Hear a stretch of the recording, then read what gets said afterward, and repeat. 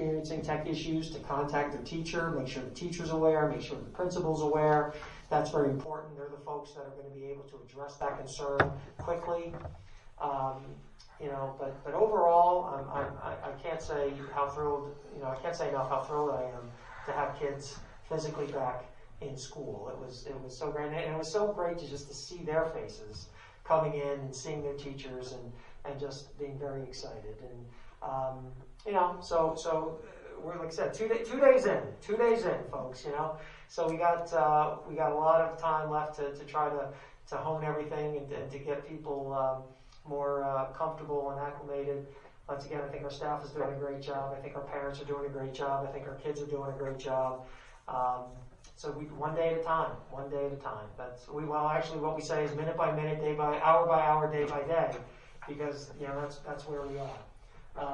But I think it's going well overall. I'm very encouraged and excited. But we remain cautiously optimistic as we continue to move forward. So we'll go from there. Attendance for the first cohort of kids has been outstanding. Oh, great. We have about 40%, give or take, of kids who are slated to be in each day. And it's interesting because, just because the AK thing and the LZ thing doesn't always split right down the middle, So in some cases you might walk in and you might see a class that has 5 kids in and, 20 kids at home. And then that'll flip on the Thursday and Friday. But in many cases, it's pretty evenly split. And I think the teachers are just doing a great job of trying to embrace it and do the best they can with what they have.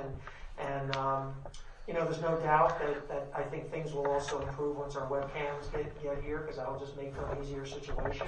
But certainly they're doing the best they can with what they, with the technology that they have, and I think they're doing a great job. But the attendance, like I said, at the schools have been more like 97, 98% of the kids have arrived who said they were coming, which is fantastic. So we're excited. And there's just, we're hopeful that this is going to propel us to continue. And, in a few weeks, we'll see how things are going from a health perspective. And, if we can start following our plan and bringing back, in more of the kids, perhaps, once again, the youngest kids pre-KK, if we can get them to a 4-day-a-week schedule, that's our first goals, as outlined in our plan. So, we hope to follow that timeline. We'll know within a couple weeks, hopefully, if we can start doing that. So that's very exciting. One other thing I also wanted to mention was, our athletics, and I think, Janice, you asked about middle school athletics last week, so I wanted to give an update. That's really starting this week with physicals. The physicals are happening this week. I think today was one, and maybe Thursday is the other group, one for each cohort. And then Monday, practices, tryouts start for the fall middle school sports. Every team is being, every team that is scheduled to field a team is fielding a team. However, it's my understanding that for soccer, the lower grades, there's not really competition, so they're going to do intramurals primarily. 6, 7, the 8th grade will be participating and playing. But that's okay. That's okay. And that's going on across the group. There's not, I think, a league that they can participate in. So that's happening this week, which is great. The one thing that we're working on, though, is we're talking about attendance at our varsity sports. And I'll be coming back to the board next week with some thoughts about that. NJSIAA has put out that the outdoor max is 500. That doesn't include the participants in the team participants. It does not. It does not. Right? So you can have 500. The thing that we're talking about, though, is that, and can we safely put 500 people in our stands and in the 2 stands? When we did graduation in a social distanced environment, it was 250 in the home stands and about 125 in the away stands. We are still responsible for maintaining social distancing, and so I don't know that we're going to be able to follow through on full 500 to be able to come. But we certainly want the families, the families of the players, the families of the cheerleaders, the families of the band. You know, we're not going to have that student section at football games like we traditionally have, you know. And football is probably the biggest concern because that's what draws the biggest crowd. We won't have the snack bar open. You know, there's going to be things. So we'll be putting out the expectations for families. The first game, I want to say, is the first weekend in October. And I'm not even sure if that's a home game, but that's when the season starts. But I just want to kind of just make everybody aware that this is something that, you know, we're kind of talking about and making sure, because, you know, we don't want to have a situation where, I mean, we could only have 250 kids for graduation. You know, we don't want to necessarily, you know, how do we have 500 at a football game? But, you know, we want to make, and we are simulcasting, just a reminder, we are going to be simulcasting the games. So even if you're not there physically, you can watch the games as you know, we watch the graduation. So we're very mindful of it. We're making sure that we can, you know, try to have as many people as we possibly can safely. But just want the public to be aware that, you know, it's a different spectator sport this year, you know, than it's been in the past. So we'll keep you updated on that. Okay. Thank you. And that's where we are. Yeah. Okay. Can I just say something? Sure. Yeah. So on Friday, myself and Irene took a tour around the high All right, school, yeah. right? And you know, there's a lot of detail that goes into making this thing run.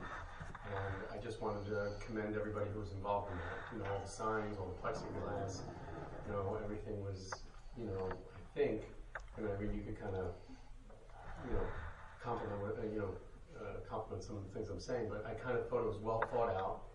And for as much as you can cover all the bases, it felt like a lot of the bases were covered. Yeah. So I just wanted to commend everybody who was kind of involved in that. I thought it was very well done. Thank you. We appreciate that. I mean, I know the building principals and their teams worked extremely hard with their pandemic response teams to go through these things, and the staff. And, you know, the first, you know, that was part of the other reason, you know, of delaying, was to get people acclimated, get people back, buy some, you know, a little bit more time to just get people prepared for that opening. And by all accounts, you know, like I said, the operations of opening went very smooth at all the buildings. You know, when we were walking around, I think you would attest that, you know, how many staff members are still in the building at 4:30 on a Friday afternoon, getting prepared, and absolutely. So above and beyond. We walked to the high school, but I can tell you the other schools are the same way. And, I'm sure. You know, they absolutely were ready to welcome our kids back, and, you know, I commend their efforts, and they really did a great job. And, you know, the parents have done a great job. I'll tell you, the kids are coming, they're masked, you know, to my knowledge, there hasn't been a lot of argument about it. You know, I mean, the kids have done a great job. I call up, you know, our principal. The first thing I said, "How was lunch today? How was lunch today?" And, you know, I think that's the toughest part for the kids, because that's where they tend to be the most social, and they want to be more social. But they've been doing a great job. I mean, So Ms. Kasuba. did anybody try to turn their chair around? I don't know, Ms. Kasuba. Did anybody try to turn their chair That was around? my big question. People are going to try to turn their chairs around. I don't think so. Good, Not yet, good. maybe. But you know, I mean, I think that you know, they're trying to alternate who gets to eat outside, and, you know, because not everybody can eat outside based on the numbers. But you know, it's just great to have kids back. It's just great to have them back. This is where they're meant to be. They're meant to be in our buildings with our teachers, and we look forward to the day when we can have that 100% across the board. Hopefully that's sooner than later. That's the goal. Thank you very much. Oh, sorry. I just wanted to follow up and agree with Jeff and thank everyone for the hard work that they did to open up. The operation was pretty smooth, and whatever bumps are in the road, I'm sure that we'll address and do our best to make it a good experience. I just have one question about the away games. So you described our scenario. When our athletes go to Shore Regional, are they following the same protocol that we are? And so those parents would ride the bus or go there themselves, not ride the bus, but attend We're themselves. definitely not doing They're not that. doing those. Let's make it very clear that parents will not be riding the Parents are not bus. riding the bus. But would they be allowed then to go to? That's going to be up to each individual district and how they're handling that. I can tell you what we're doing is we're basically allowing up to 100 away visitors, Okay. which we think is fair to be able, when we mapped it out for graduation, we knew that we could fit people in a socially distanced way in the visitors bleachers at about 125. And so we think about 100 people, which theoretically leaves 400 people for our side.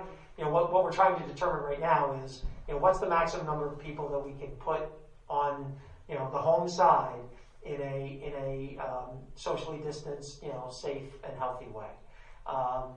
And we know that number is at least 250 because we know at graduation that's what we did, but we're going to try to maximize that and get as many, because you can have people standing and things like that. Mm-hmm. But we want to be safe. What we don't want to do is create a situation where we let so many people in and people are clamped together, and then the next thing somebody tested positive, and now we got to shut our athletics down.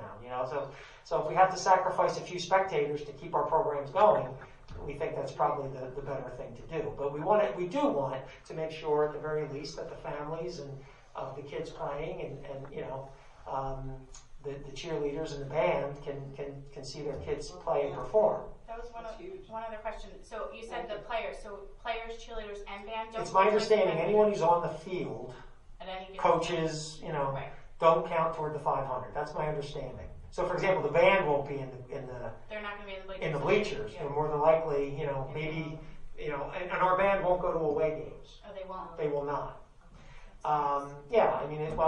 The whole thing is not ideal. But, well, no, I know. Now, look, we're still tweaking some of these things, so I can give you a better idea next week. But these, it is going to be different. It's not going to be a normal Friday night lights, kind of situation. So, okay. Just so we know. Thank you. And we're, just want to run. We're a lot of districts have canceled athletics, so we're moving forward and we're doing it. So we want to give these kids a season. The spring was terrible. Not to have any of those kids have a season, that they lost their season, and we don't want that to happen for these kids as well. Okay. Thank you very much. Mm-hmm. Mr. Danner. Hello.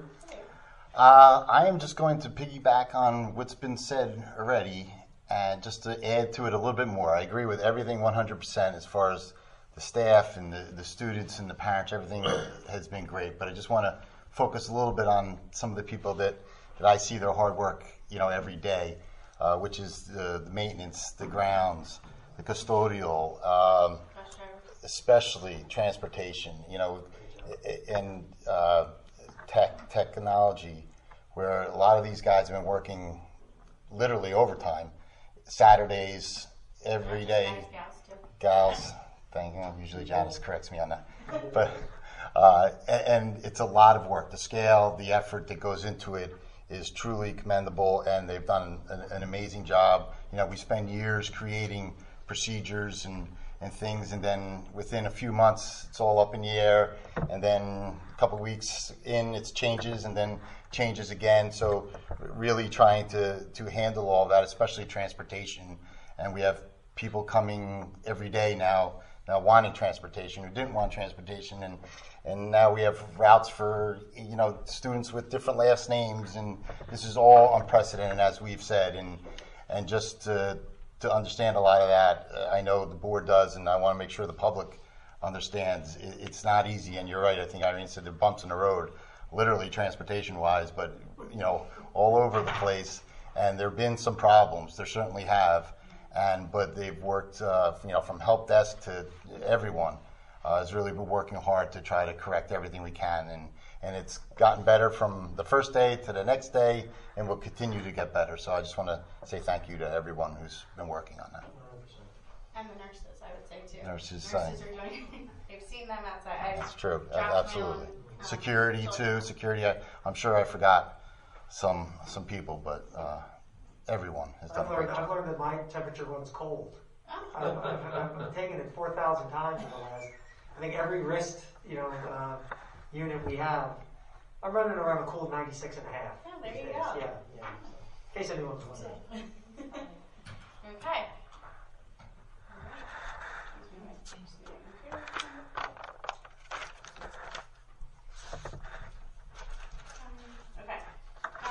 So moving on. All motions are posted on the bulletin board of the district website. At this point in the meeting, we will now conduct the first of two public comment sessions. The first session will be open for public comments on agenda items only. The second session will be at the end of the meeting and can be on any topic. Would anyone from the public like to comment on any agenda item at this time? Mr. Dietrich.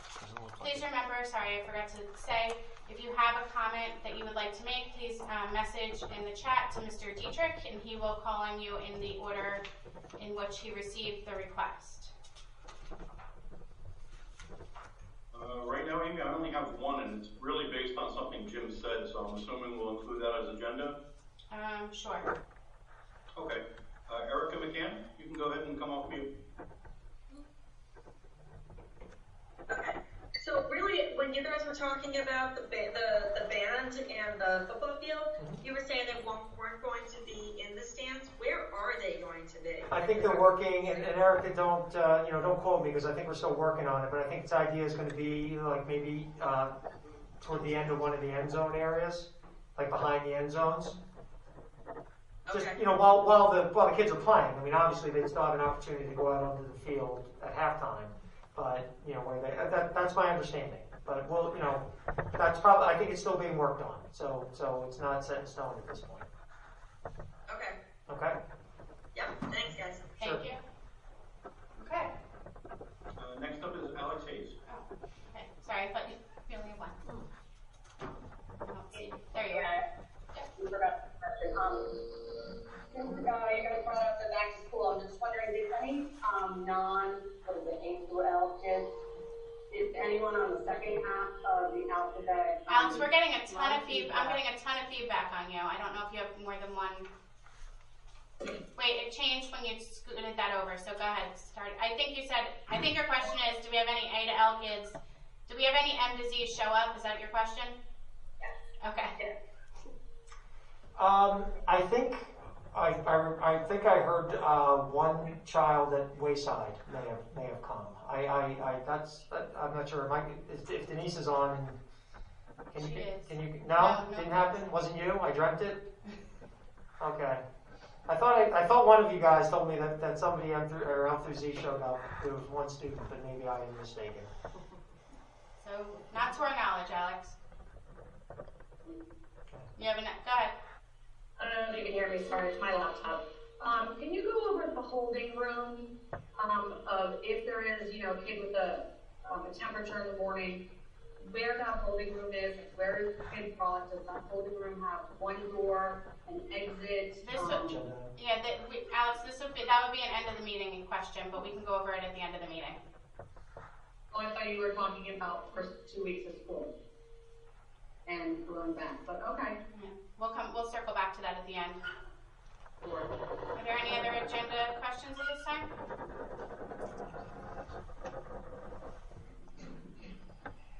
No? Okay. All right, moving on to action items. Approval of minutes. Dr. Marshall. Thank you, Ms. Montgomery. I move to approve the meeting minutes in accordance with Board of Education bylaws regarding the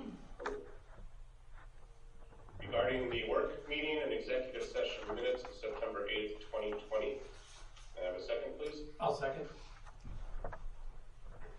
Any comments, corrections on the September 8th, 2020 work or executive session minutes?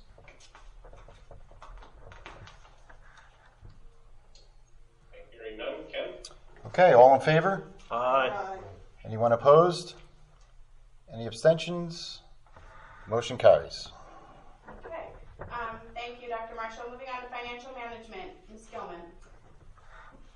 Thank you, Ms. McGovern. We have one item for this evening. The Board of Education and Administration will discuss the agreement with Monmouth County Vocational School District, MSVSD, to accept Township of Ocean students into the following programs for the 2020-2021 school year as listed below. Ken, did you see if we can get a discount because they're all virtual right now? It's a good idea. I'll have to check on that. Just a thought. Not a bad idea.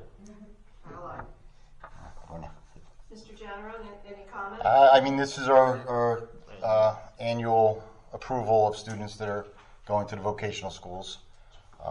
Nothing out of the ordinary. Are they remote? Do we know if any of these are working remotely? They are remote. I don't know if Jim may know for how long But the vocationals, they're going remote until, I want to say it's maybe the first week in October, yeah, something at like least. that. I think that it, yeah. Somewhere around there. There's so many different districts with different dates. I want to say October 5th is what's ringing in my head right now. They definitely started all remote. They started. They definitely started all remote. Yes. So we would date that they're going back to a I think hybrid. October 5th is the target date. Yeah, for a hybrid. And they're a So- different hybrid. Does the cost per student include busing? If we're not busing them? We pay for the busing. Right. So, right, so the cost, this would just be tuition cost. Tuition. Right, so so right now our bus drivers that have vocational runs, we have, assigned them to do something else right now. Thank you. Okay. Can I? I was joking. They're still paying their teachers, so. Okay. Have a second on the motion then? Well, I think that's discussion, right? Discussion. Yeah, so that'll be on for next week for formal approval. Okay. All right. Thank you, Ms. Gilman. Moving on to instruction, education, and student activities. Dr. Marshall. Thank you, Ms. McGovern. I have two discussion items and two presentations this evening as part of the instruction, education, and student activities report. Item one will be a discussion of the requests of parents of 4 students to allow their children to finish their senior year at the Ocean Township High School. These requests have come from parents who moved out of the district and are in line with district policy number 5111. Item 2 will be a presentation by Ms. Kelly Weldon on the advanced placement program results, assessment results for the 2019 school year.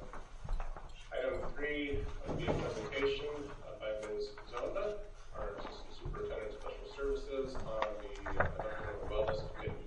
And then finally, item 4, the board and administration will discuss the New Jersey Department of Education school assessment, self-assessment for determining HIV grades under the Anti-Bullying Bill of Rights Act for the period of July 1st through June 30th. Attached are copies of all 5 reports from each of our individual schools. I don't anticipate these discussion items generating too much discussion, so maybe we'll get those out of the way before the presentations, if that's okay with. Sounds good. Really? You don't really anticipate that? I experienced. Okay. Well, I don't know. Talk about those hip grades. We tend to have some discussion sometimes. So, well, the first, as Dr. Marshall said, first item was discussed in detail in executive session. But as you said, our board policy does allow for students in their senior year, if they move out of district during their senior year, in the summer preceding their senior year, to be able to finish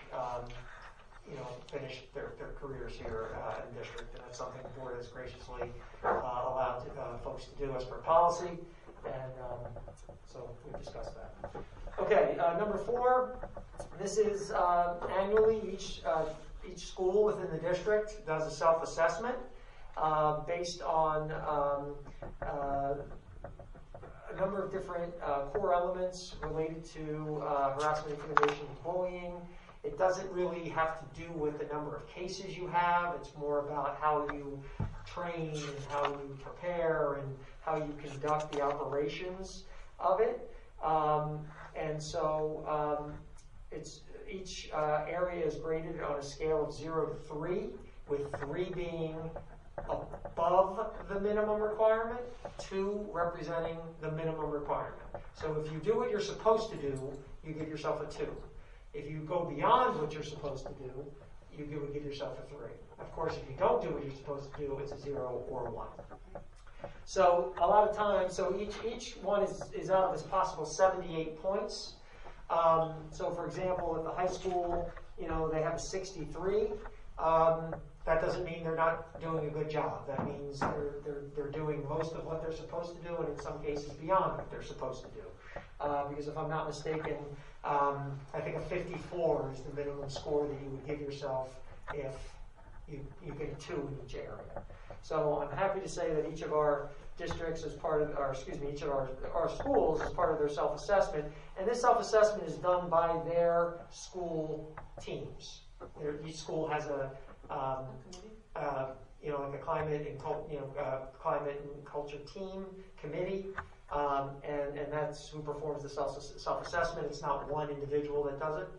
And I think, as you can see, our schools, I think assess themselves pretty well. The high school with a 63, 65 for the intermediate school. Ocean Township Elementary School is 69. Wanamasa, 70, and Wayside, bringing in the top mark with a 72. So, happy to answer any questions on that. Kelly also is the district HIB coordinator, could also answer any questions that any board members have regarding the self-assessment. Jim, what happens if you do fall below that score? That 54. What is the protocol for that? I don't know that anyone ever put themselves below 54. Well, and Kelly, you might be able to answer this better than I. I think there's like a CUSAC. For one, you would probably lose points in CUSAC. And then you would have to probably write an action plan to improve. okay. All right. You have to action plan to improve. Correct. Like I said, I don't know that we've seen that. I'm sure we have not. Okay. I don't know how many schools have seen that, quite honestly. But yes, sir. So on some of these, where because it's all 2s and 3s. So on some of these, is there any level of surprise that there are 2 and not a 3? Well, I think no. I mean, actually, let me just finish. Yeah, I'm sorry. Okay. So on some, like one is notification to parents of alleged offenders and alleged victims in each reported incident. Can we talk louder? I just want to make sure. Sure. Like notification to parents of alleged offenders and alleged victims in each reported HIV incident, right? So when I look at that, I'm thinking that seems like a very binary thing. You either do it consistently or you don't, right? So I would think if you do it consistently and that should be constantly be a 3, right? Otherwise. Yeah, or the team may look at it as that if we do what we're supposed to do, then we're doing what the minimum requirement is. It might depend on how the team looks at it. Right. Well, I'm looking at it that if you had a 2, there were some instances where you did not tell the parents.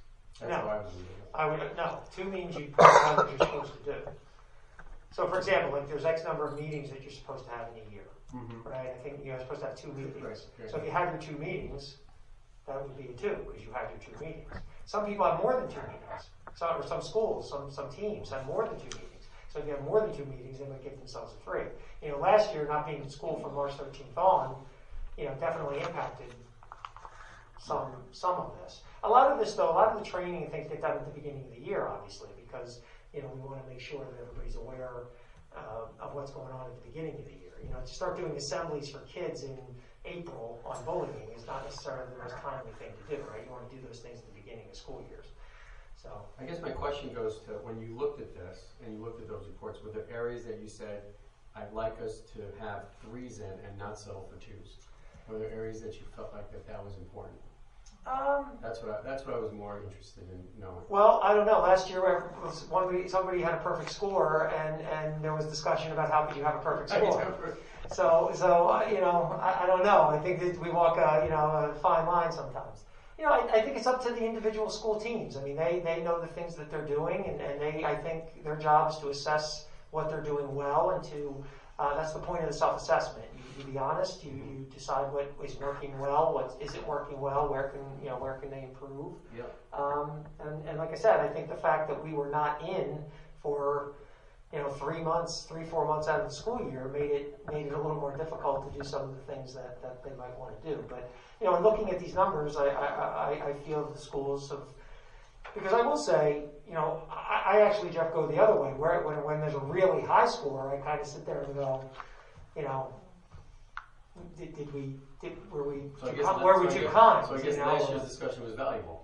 I hope so.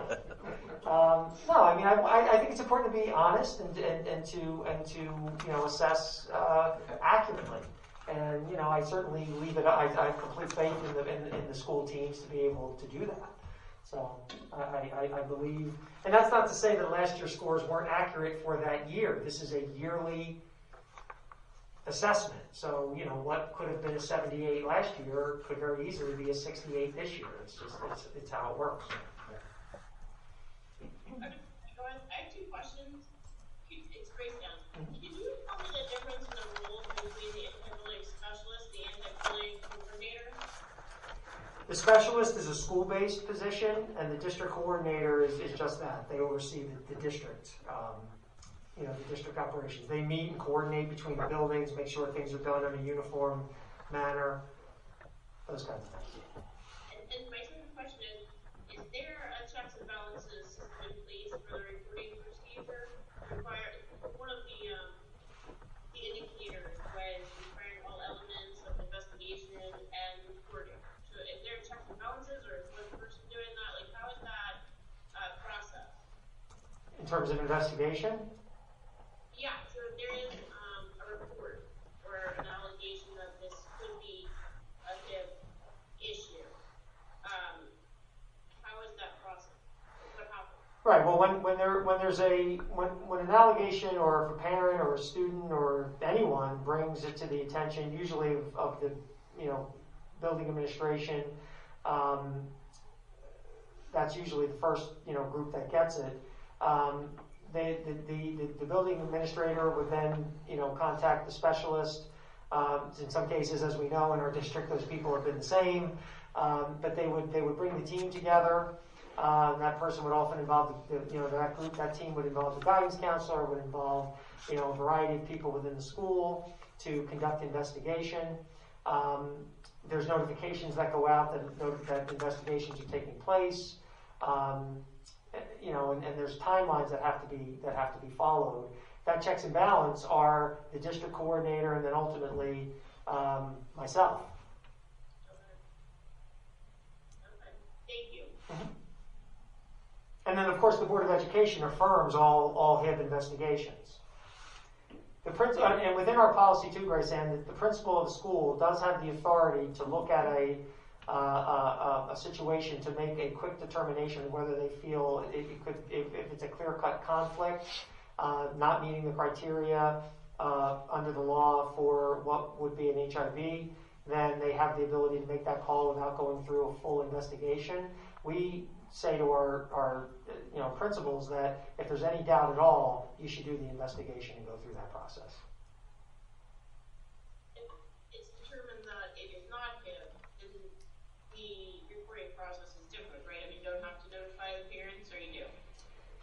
Yeah, we need to let them know what the outcome of the investigation is. And that even if it's not HIB, that goes to the Board of Education for affirmation as well. Okay. Thank you.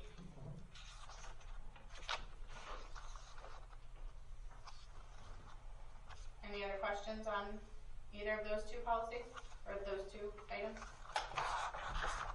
All right. So I think we'll move to Ms. Weldon first, right? Yeah. So this summer we got our AP scores, and just as a reminder, the AP tests were a little bit different this past year, as that they were all online because of the pandemic, and so a little bit different. The tests were I think a little shorter than they normally are, and following sort of a different format. But we were overall very pleased with our test results this year.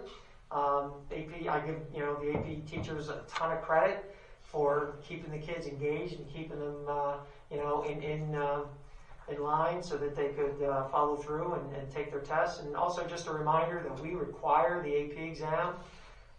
If you're enrolled in the class, for the vast majority, we've had a couple classes where we do allow some kids to kind of choose if they take it, but even in those classes, the vast majority of the kids do take the exam. We do pay for it, and we require it. It's an indicator of how we're doing. So, over the years, I know we've talked a lot about the value in that, and is that the right thing to do? And at this point, we still believe that it is.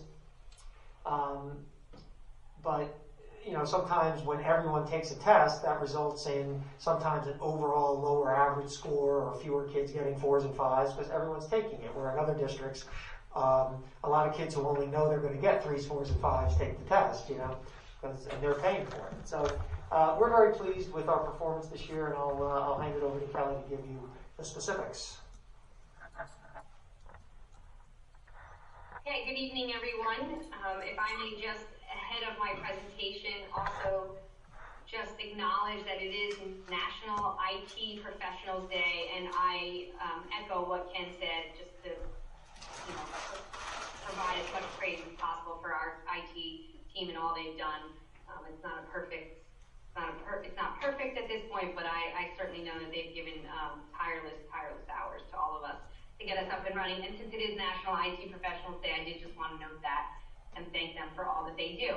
Okay, so ordinarily in the fall of every year, I give a much larger assessment presentation, but just to remind everyone, because the New Jersey Student Learning Assessments were canceled in the spring of last year, in the spring I did present any assessment results we had from the fall of 2019. So that included everything we had up to that point. At that point, we did not have our AP results, but now we do, so that's what you see here in front of you. Mr. Dietrich, if you could advance this for me, that'd be good. Okay, I think one more slide above that. Yes, so last May, as Dr. Spankwood said, the test looked very different. Students took the test remotely. They took it at home. There were very specific parameters for students to follow while they were taking the test. College Board themselves had a number of technology difficulties which did cause some students to be kicked out with really no other recourse but to sit for the test again during a makeup session. So certainly some frustrations out there, but I credit our students for really sticking with it and doing their absolute best. The performance was strong. This past spring, we had 283 students take 495 exams in 21 different subject areas, and the breakdown of grade levels are there for you, just showing you that we do have students at every grade level in the high school taking an AP course and an AP exam. Thank you. You can advance this one. Okay. AP scores range from 1 to 5, 5 being the highest. In the eyes of most colleges, a score of a 3 is considered a passing score or a score that will be considered for earning college credit, 3 or higher. So that's why we give you that breakout here. You see that 11% of our exam scores were a perfect 5, 34% of them were a 4 or a 5, and 65% of our exam scores were a 3, 4, or 5. Thank you. And then this is just a breakdown on the different subjects. And this gives you a 3-year pattern here just to see some trends. And if you look at the bottom row of each table here, you have the mean score. You have the number of exams taken. So the number of students who sat for biology last year was 26 students, earning a mean score of 2.620, slightly higher than the year before. So you're really just looking down that mean score column to see the trends. And maybe you want to look at the exam score column as well, just to see how many students sat for the exam. And I have in this presentation, which is on Board Docs and will be on the website, each subject area. So if you could advance, you'll see here we have our English, environmental science, some of our social studies courses, Italian, same process. Same charts, giving you that same information. And we're happy to say that in most of our courses, in the majority of our courses, this year's mean score was above last year's mean score. I think that credit goes to the teachers and the students, and of course, the different format of the test, I'm sure impacted that as well. And those are the last 3 subject scores that you see. So those are our AP scores for this past May 2020. Thank you. Great. Thank you, Kelly.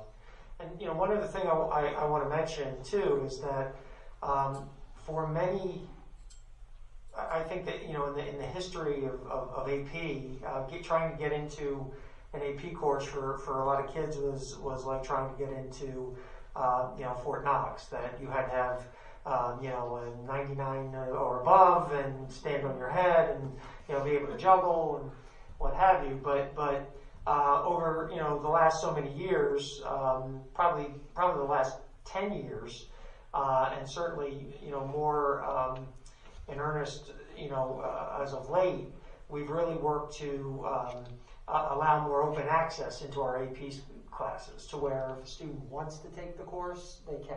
And any student, I think, at this point, and Mrs. Kasuga, correct me if I'm wrong if you're out there, any student who wishes to take an AP course and challenge themselves can do so. Is that accurate, Mrs. Kasuga? Not sure. Maybe? Kelly's nodding. Yes, I would say Okay, that's. we'll go to Kelly. Yeah, I'm sorry. there she is. Yes, I would say that's accurate as well. I'm sorry, I had a visitor. Yes, we definitely do our best to get as many kids in who have an interest in it. They do go through a waiver process if they haven't been recommended, but pretty much without exception, unless there's a very serious concern based on certain performance, they get into those classes.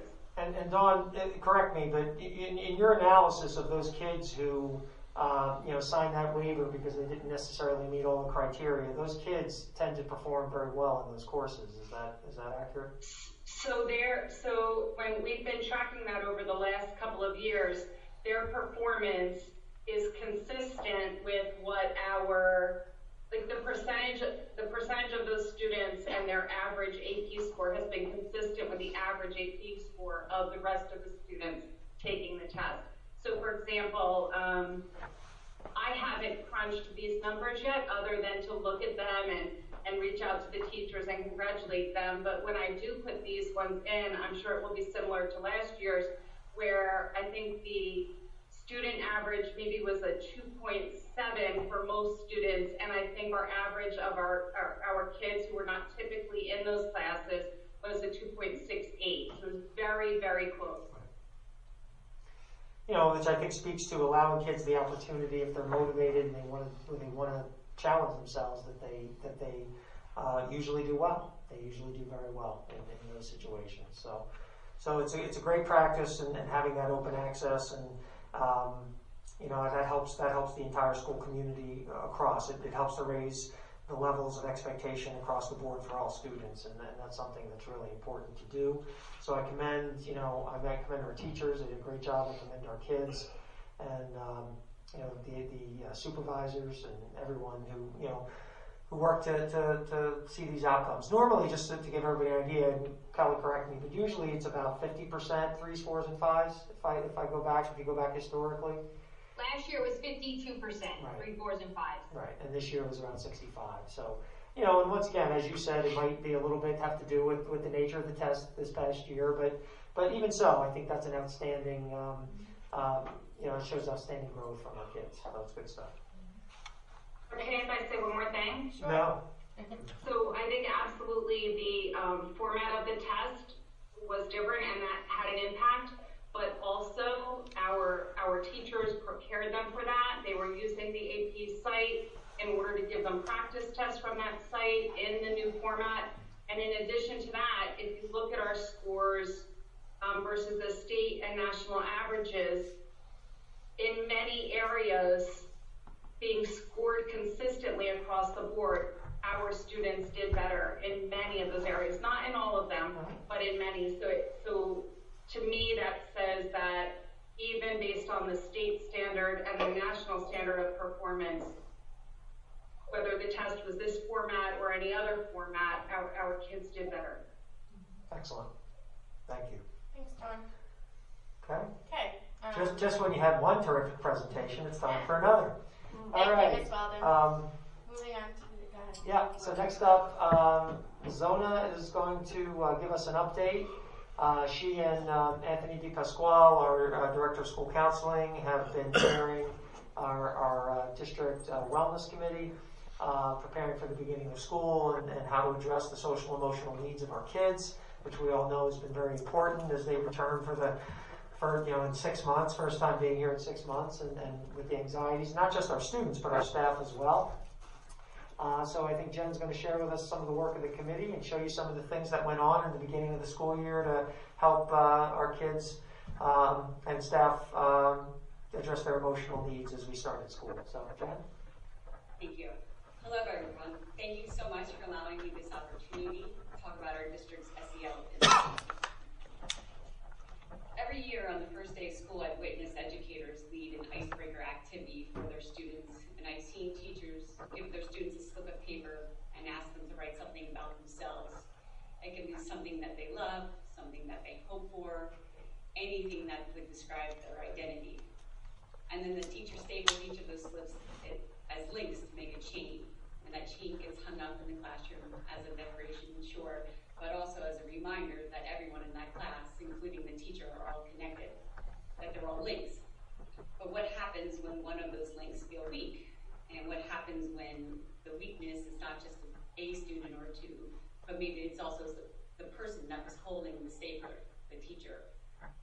Historically, it's been the assumption that the teacher was the one person who was charged with making those connections, but what happens now? As educators, we work every day to provide support socially, emotionally, and academically to our students.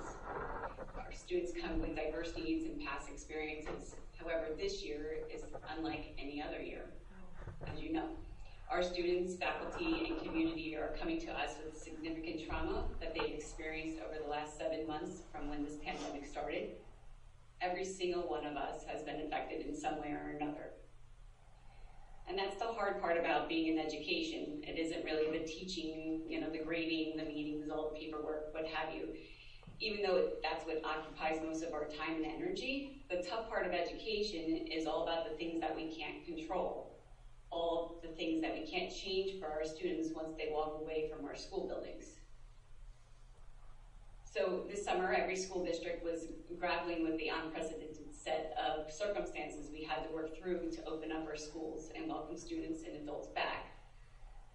However, it also offered us an opportunity to pause and think about how we should bring together educators, students, families to co-create in these transformative learning experiences. We all play, every single one of us, an enormous role in shaping the relationships, environments, and experiences that foster social, emotional, and academic development. And tonight, Anthony and I will review the critically important work that has been done and what lies ahead. Jim, do you want to flip for me? Thanks. So this is our District Wellness Committee. We are comprised of board members, community members, parents, administration, and this work is not possible to do on our own. Each SEL team member contributed in a meaningful way. However, when we started this, not everyone knew who everyone was on the committee, and it was important for us to get to know each other and to connect and create an inclusive team. So each meeting, just to give you guys a sidebar, each meeting we practice in an SEL activity to kind of do the work that we were expecting our staff to do. And it was great to put that into practice right away. And at times there was the diverse perspectives, and it contributed to a lot of meaningful collaboration. And as we all know, this year is full of complex problems and uncertainty. And the committee, whose most of those members were volunteering their time, committed to meet weekly to create this implementation plan. And from there, the building levels committees were formed and then pushed out into the schools. And Anthony, do you want to talk a little bit about the building level teams?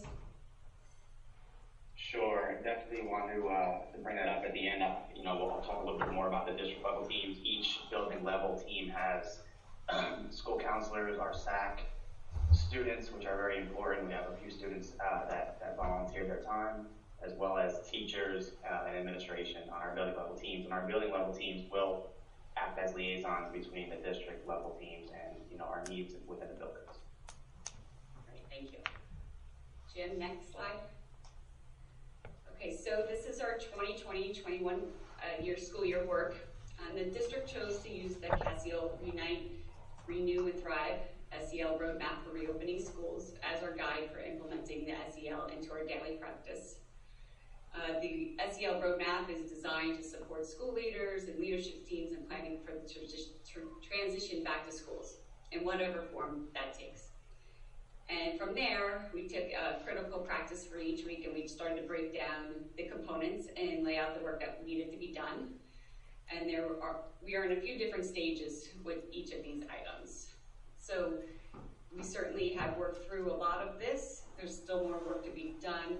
Some of the more hard physical evidence would be the surveys and the resource maps, and we did cultivate an online library of SEL activity as well. So I wanted Anthony to talk a little bit more about the surveys and the information that we were looking to gather from them. So a little bit more about the surveys. So the district committee pushed out a staff survey on August 20th to all staff members in all 5 buildings. We had about 200 responses, which was really great for a summer survey. We asked specific questions such as, how concerned are you about your physical well-being? How concerned are you about your social emotional well-being? What is your comfort level returning to school? What is your biggest barrier entering the school year? What supports are needed for you to feel comfortable teaching? We also asked if anyone would be interested in referrals for counseling services, group mindfulness activities, meditation, team building activities, support groups, and/or additional SEL trainings. We then took those results as a committee, reviewed them as a group, and were able to tailor our beginning of the year PD sessions as well as our new staff PD session, which was held in late August.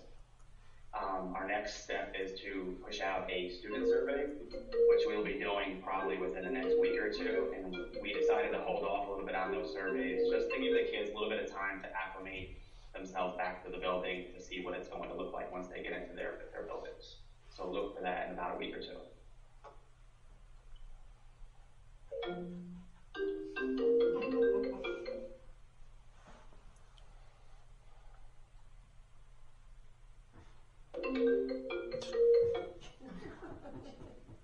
Sorry, I'm having trouble with technical difficulties here with my phone. Okay, so we are actually on slide 4, the next one. What is social emotional learning? And Jim, if you could go to the next slide. So for those of you that do not know what social emotional learning is, or SEL, we have the definition here for you. And this is actually the process through which children and adults acquire, effectively apply the knowledge, attitude, and skills necessary to understand and manage emotions and set and achieve positive goals, feel and show empathy for others, establish and maintain positive relationships, and make responsible decisions.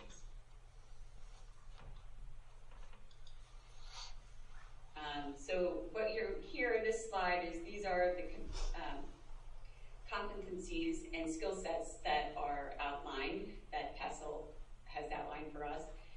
And there are 5 core competencies. There are self-awareness, self-management, social awareness, relationship skills, and responsible decision-making. These 5 clusters are interrelated and often operate simultaneously. 2 of the clusters in orange and red focus on interpersonal skills related to the self, and 2 in green focus on interpersonal skills related to others. And the one in yellow focus on responsible decision-making. Next slide. Why SEL? So all learning is social, and all learning is emotional. Systematic implementation of SEL both fosters and depends on an equitable learning environment where all students and adults feel respected, valued, and affirmed for their individual interests, talents, social identities, cultural values, and backgrounds. So the committee talked about this at great length, and we know that us alone and practicing SELE will not solve the long-standing and deep-seated inequities in our education system. But we all agree that it can help promote understanding and reflect and address on the impact of racism, build cross-cultural relationships, and cultivate adult and student practices that close the opportunity gaps that we've seen over the last several years. School-wide SEL, and these are not developed in a vacuum, but through the experiences that students have in classrooms, throughout the school, and in their homes and in their communities. School-wide, SEL is a systematic approach to infusing social and emotional learning into every part of students' educational experience, in every classroom, during all parts of the school day, and out of school time, and in partnerships with families and communities. This approach provides a learning environment that integrates SEL into all aspects of instruction for all our students. Just wanted to add to that, Jen. Going back to that slide, this is something that we've been preaching to our staff, to our new staff especially. This is not just a teacher's, initiative. This is not just a counselor initiative. It's not just, a family initiative. This is a collaborative initiative that we really have to tackle head on with our building level teams, our communities, in collaboration with our families. So I think it's very important to mention that it's not just a one person, issue. Yes, it takes the village, so to say.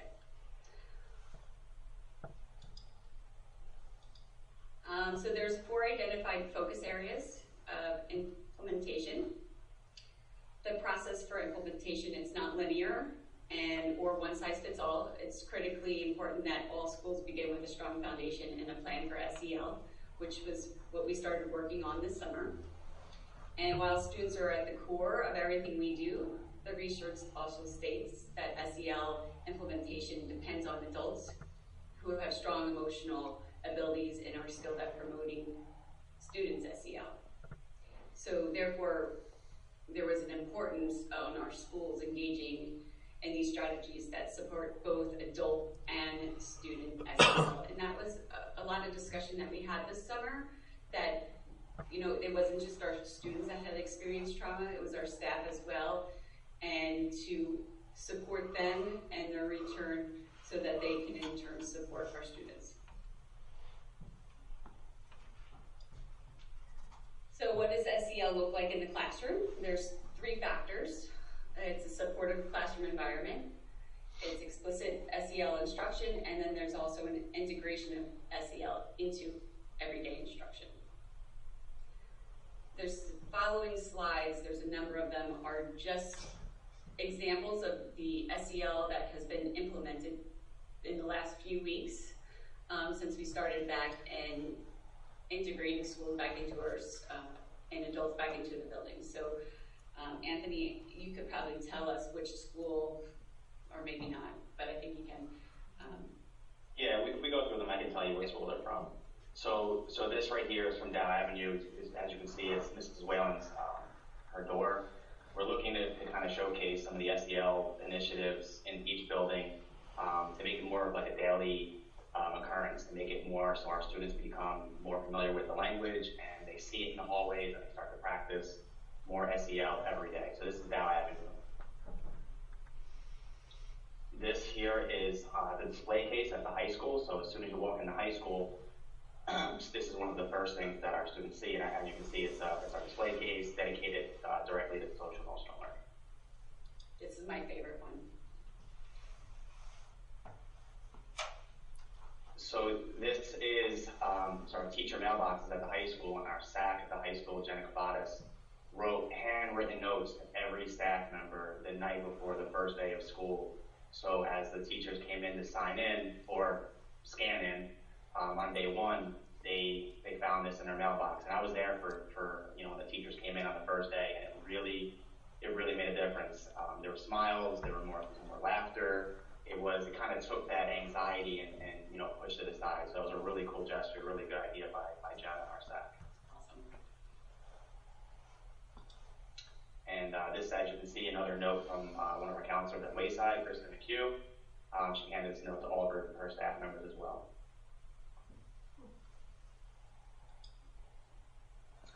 Just some posters in our elementary schools discussing growth mindset, changing the way they think, setting goals. So we have this pretty much, I think they're in all 3 elementary schools now.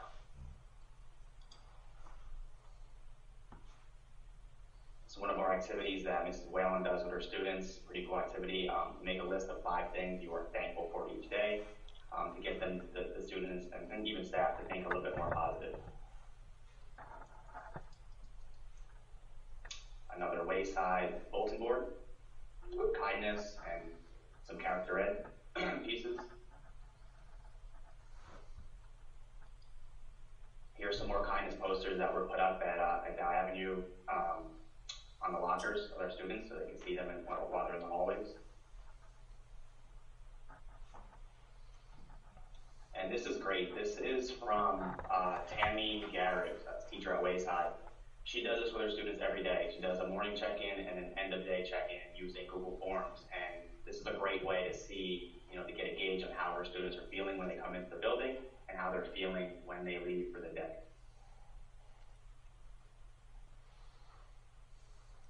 So that was just the beginning steps. There's a lot of work to be ahead of us. So we want to continue to grow with the staff's knowledge and capacity to help students with SEL. We want to continue to partner with our families and community members to improve experiences and outcomes. And we also would like to develop a data system to measure and track the progress of SEL. That way we can identify students that are in need of additional resources. We hope that everyone has a deeper understanding of what SEL is and the importance of establishing this practice to leverage this historical moment that we were in such a positive way, which isn't always the focus. So now more than ever, we will need to take care of ourselves and our colleagues, strengthen our partnerships, pool our resources, develop common goals, and identify opportunities to work together to support all members of our school community, so we can sustain the work over time. And on behalf of the Board of Education Administration, Anthony and I really want to thank the staff and the families and the community members who have worked so hard on developing this plan and everyone's commitment to SEL in the district. Anthony, I know that you have specific. Sure, yeah. Jen and I just really wanted to take a minute to acknowledge and thank the members of our district wellness committee for all of their help and their efforts and volunteering their time during this crazy summer. So I just wanted to take a minute to mention our members. So our Board of Ed members, Mr. Weinstein and Mrs. Talarico, our OTHS SAC, Jenna Cavadas, our TOIS SAC, Lena Jaramillo, our school counselors, Doreen Brown, Kristen McHugh, James Donningham, and Samantha Whalen. Members of our CST, we have Rachel Gerstein, Angela Rahib, Melissa Brandinetti, Catherine Brown, Karen Dunn, Bridget Burns, and Jennifer Barries. And our parents and community members, big thank you to them: Amanda Smythe, Kristen Brophy, Emily Wood, Lori Todd, and the Director of Human Services, Sharon Lewski. So we want to thank you guys for all of your help this summer, and we're looking forward to continuing to work with you and take this SEL initiative to a whole other level. Thank you. Great, thank you very much, guys. You're doing great work.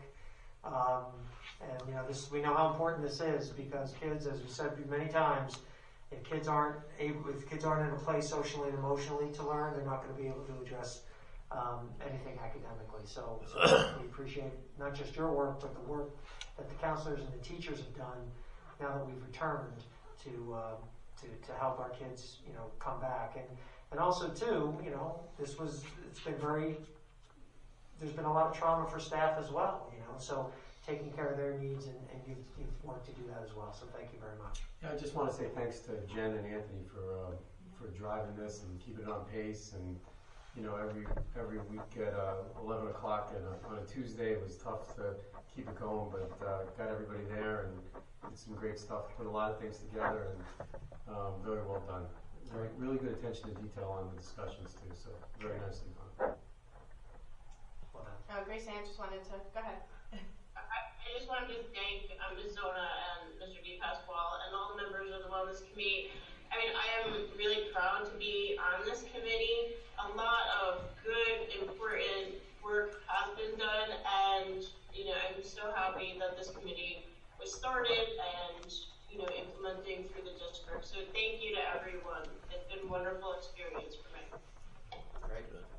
Well, thank you, Grace Ann. You were ahead of the governor in getting this committee started. So, I appreciate you bringing it to us. It's a great committee that we added as a board, and I appreciate you you know, you and Jen and Anthony with no roadmap, really, of actually making this, you know, a committee of substance where we're seeing stuff already take place and happen. So that's great, and I appreciate it. I know Ms. Gilman, I think, wanted to say something.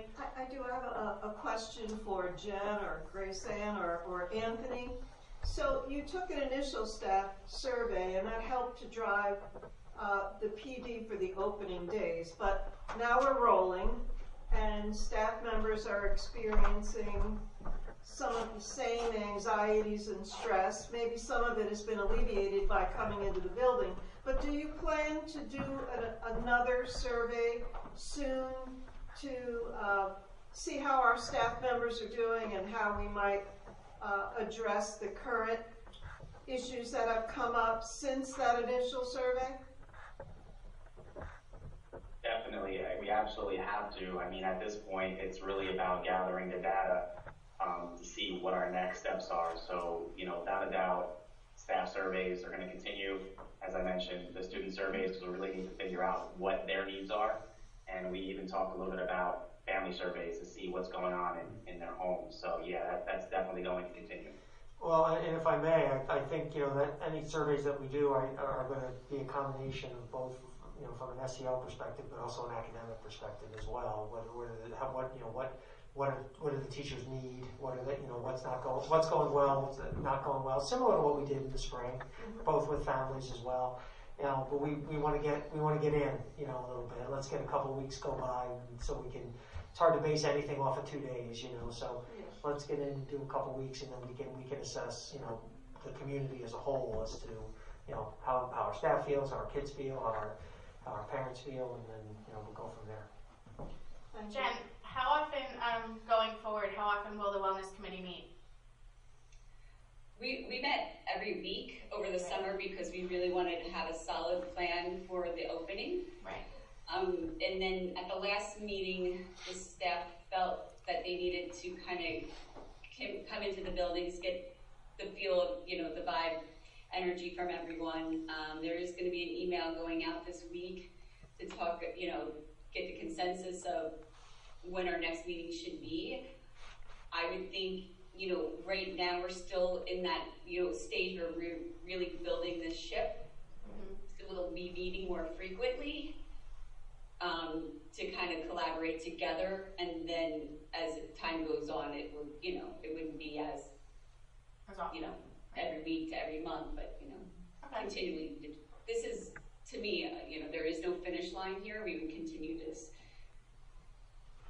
There's always going to be a need. So I don't have a frequency as when the meetings would be, but I would see the future, immediate future, would be more often than not. Okay. Thank you. Sure. Any other questions from the board or comments? No? Okay. Thank you, Dr. Marshall. We're going to move on to personnel. Mrs. Perlamis. Yes, thank you. First, I'd like to make a motion to table item 10.6. Do I have a second? Second. Okay, so we'll do a roll call on tabling 10.6. Mr. Dietrich. Yes. Mrs. Fuller. Yes. Mrs. Gilman. Yes. Mr. Haddon. Yes. Dr. Marshall. Yes. Mrs. Parlamis. Yes. Ms. Tallarico. She said yes. You said yes, right? Yes. Yes, I heard it. Mr. Weinstein. Yes. And Ms. McGovern. Yes. Okay, the motion is tabled, 10.6. Okay, and then I would like to make a motion to move items 10.1 through 10.5 and 10.7. Do I have a second? Second. Mr. Jano. Okay, Mr. Dietrich. Yes. Mrs. Fuller. Yes.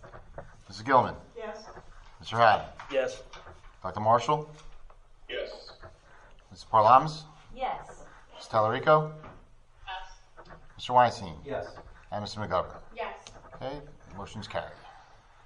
Real quick, if I may, I'm not sure. I know we just approved a couple of new staff members tonight, and I'm not sure if Julie's on, but I did see Carl Lawson on. And Julie's here too. Great. Welcome to both Julie Lawson and Carl.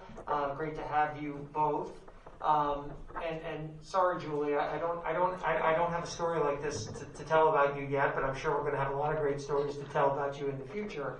but I happen to hear, and sorry, Carl, I'm just going to do it. I happen to hear that perhaps one day during school, last year in the school that you were in, maybe you dressed up like an elf and drove around the school on like a unicycle or something. Is there any truth to that story, Mr. Lawson?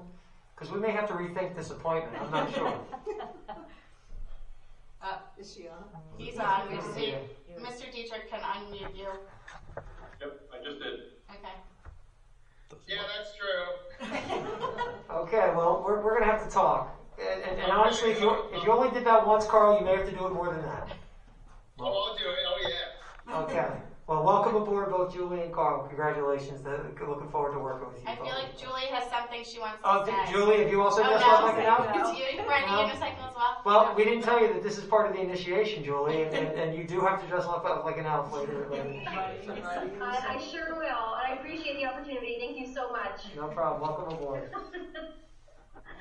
Thank you both. Thank you both. Welcome. Thank you, Ms. Perlamis. And we're going to move on to public relations. Mr. Dietrich. Thank you, Madam President. I've got 4 items for this evening. The first one is we will discuss the 2020-21 sponsorship program participants in accordance with Board Policy 9720. The program will raise approximately $7,500 gross proceeds for the 2020-2021 school year. Number 2, the bus sponsorship program. There will not be any bus sponsorship program participants for the 2020-21 school year. Not sure what we're discussing. Number 3. I think we just did it. I think that was it. That's pretty much it, huh? Number 3, Board of Education Administration will discuss in accordance with District Policy 6471 that board members attend the NJSBA virtual workshops October 20th through the 22nd, 2020. The group rate is $900 for the Board of Education and Administration up to 25 people. The following board members shall attend virtually. I'm sure we'll discuss, put it for approval. And number 4, Board of Education Administration will begin to discuss the Board of Education goals and objectives for the 2020-2021 school year. Ken, anything you want to talk about on number 1? Just that, understandably, our sponsorship program is down. We were over about 13.5 last year, so we're down to 7,500. So we've lost a few people, and we understand the reasons for that. So hopefully we'll rebound a little bit next year. And as you said, the bus sponsorship also took a hit this year.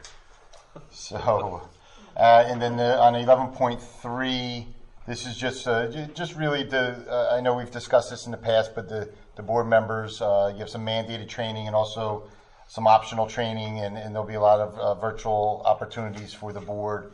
And so if everyone can just let me know by next week, and I can put your name in, and you'll get logins and passwords and things of that nature for some good virtual training that you can participate in regarding school boards.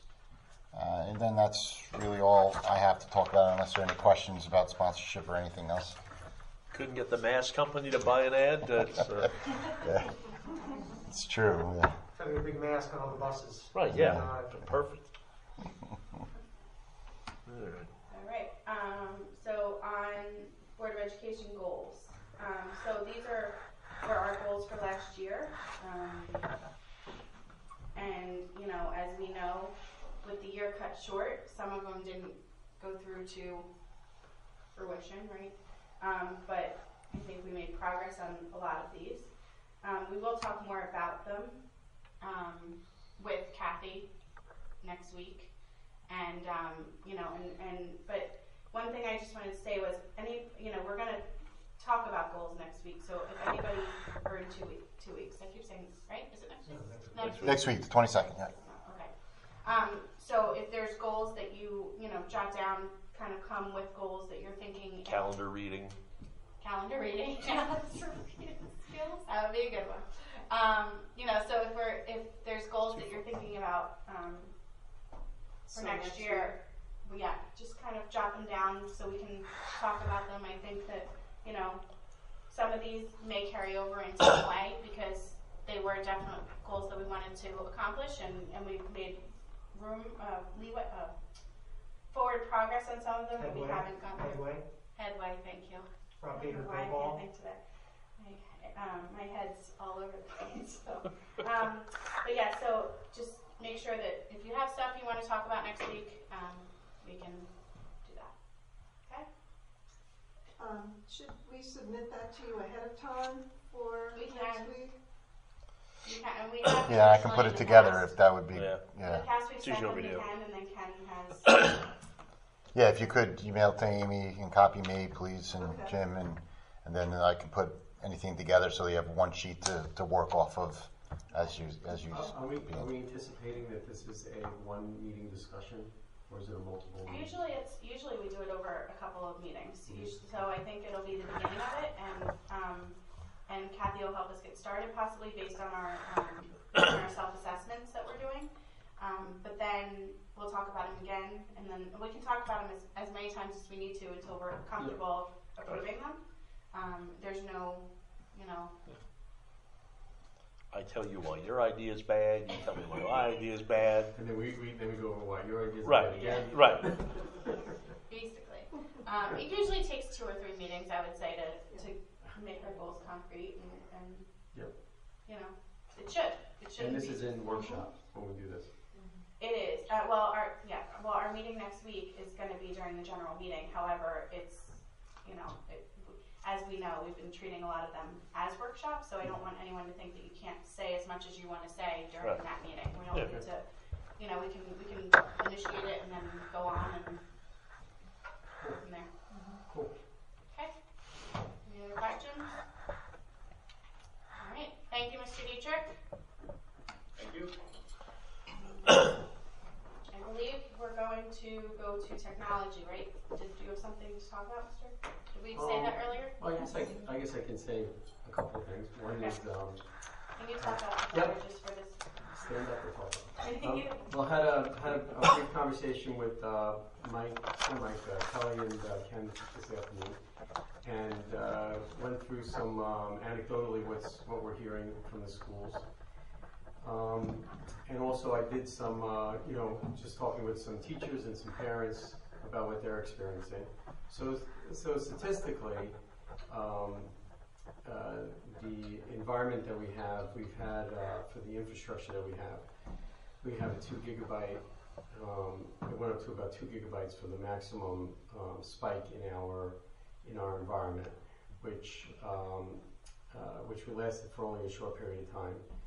The average was around 0.8 of that, so we really were running about half of that, and probably about 20% of our overall capacity. So the overall infrastructure, I think, was performing well. Clearly, we had some issues with teachers sometimes being dropped off from a Zoom session, which happened sporadically, but not consistently. It didn't seem like teachers were off of the environments too long. They might have gotten kicked off and then went back on. So we've asked Mike Hall if he can track maybe some of the ones that may have had longer times where they couldn't get back on, and see if that was a training issue or if there was something more systematic. Some of the things that we've heard were, kids at home dropping off, so those are from their Wi-Fi's, and then they have to get back on. So that's a little bit of a challenge that I'm not sure how we address that. So overall, and I've heard that there's been a big improvement even from the first day to the second day, right?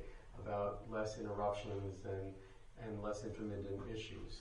So overall, it looks like it looks like we're on a good path. I think the other things that you hear are that at the elementary school level, for kids to be able to stay on, these sessions for 4 or 5 hours and do homework is a little taxing.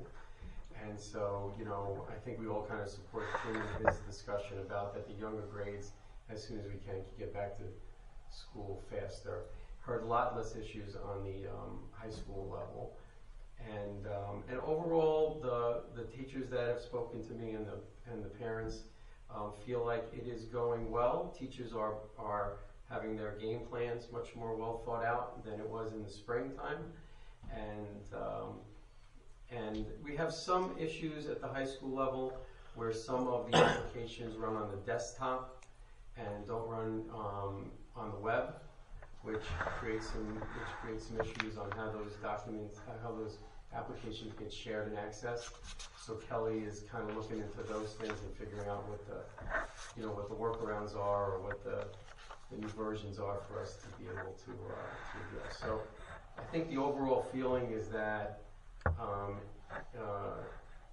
we are on a pace to have calmer waters from the first day, as we saw in the second day, and then as everybody gets more acclimated to what those little glitches are that happen because of squirrels running along the internet occur, that we'll have calmer waters. So that's the overall feeling. So I'm going to defer that now to maybe Ken or Kelly. Did I get that right about what we kind of have found? You want to go, Kelly?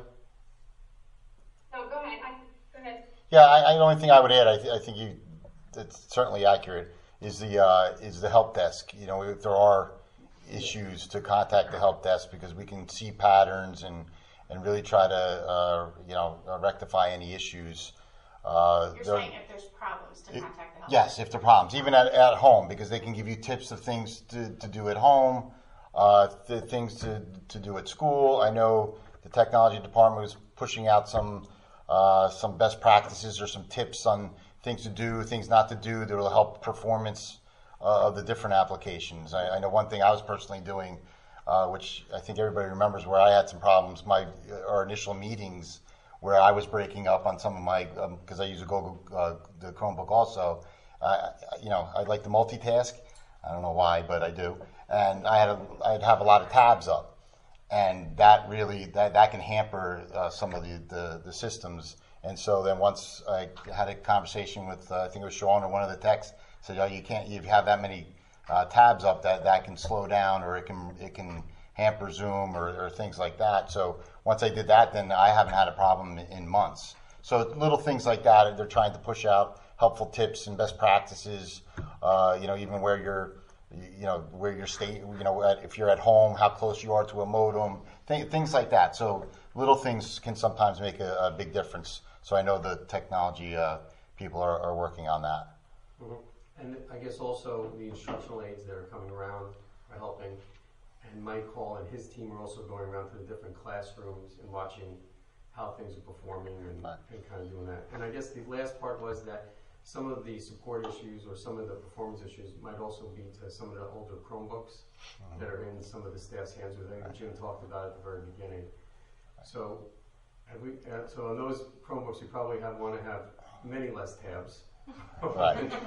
But right. No tabs. And we keep pushing, because we put an order in at the end of June, and like many districts that that really couldn't even open because they didn't have Chromebooks.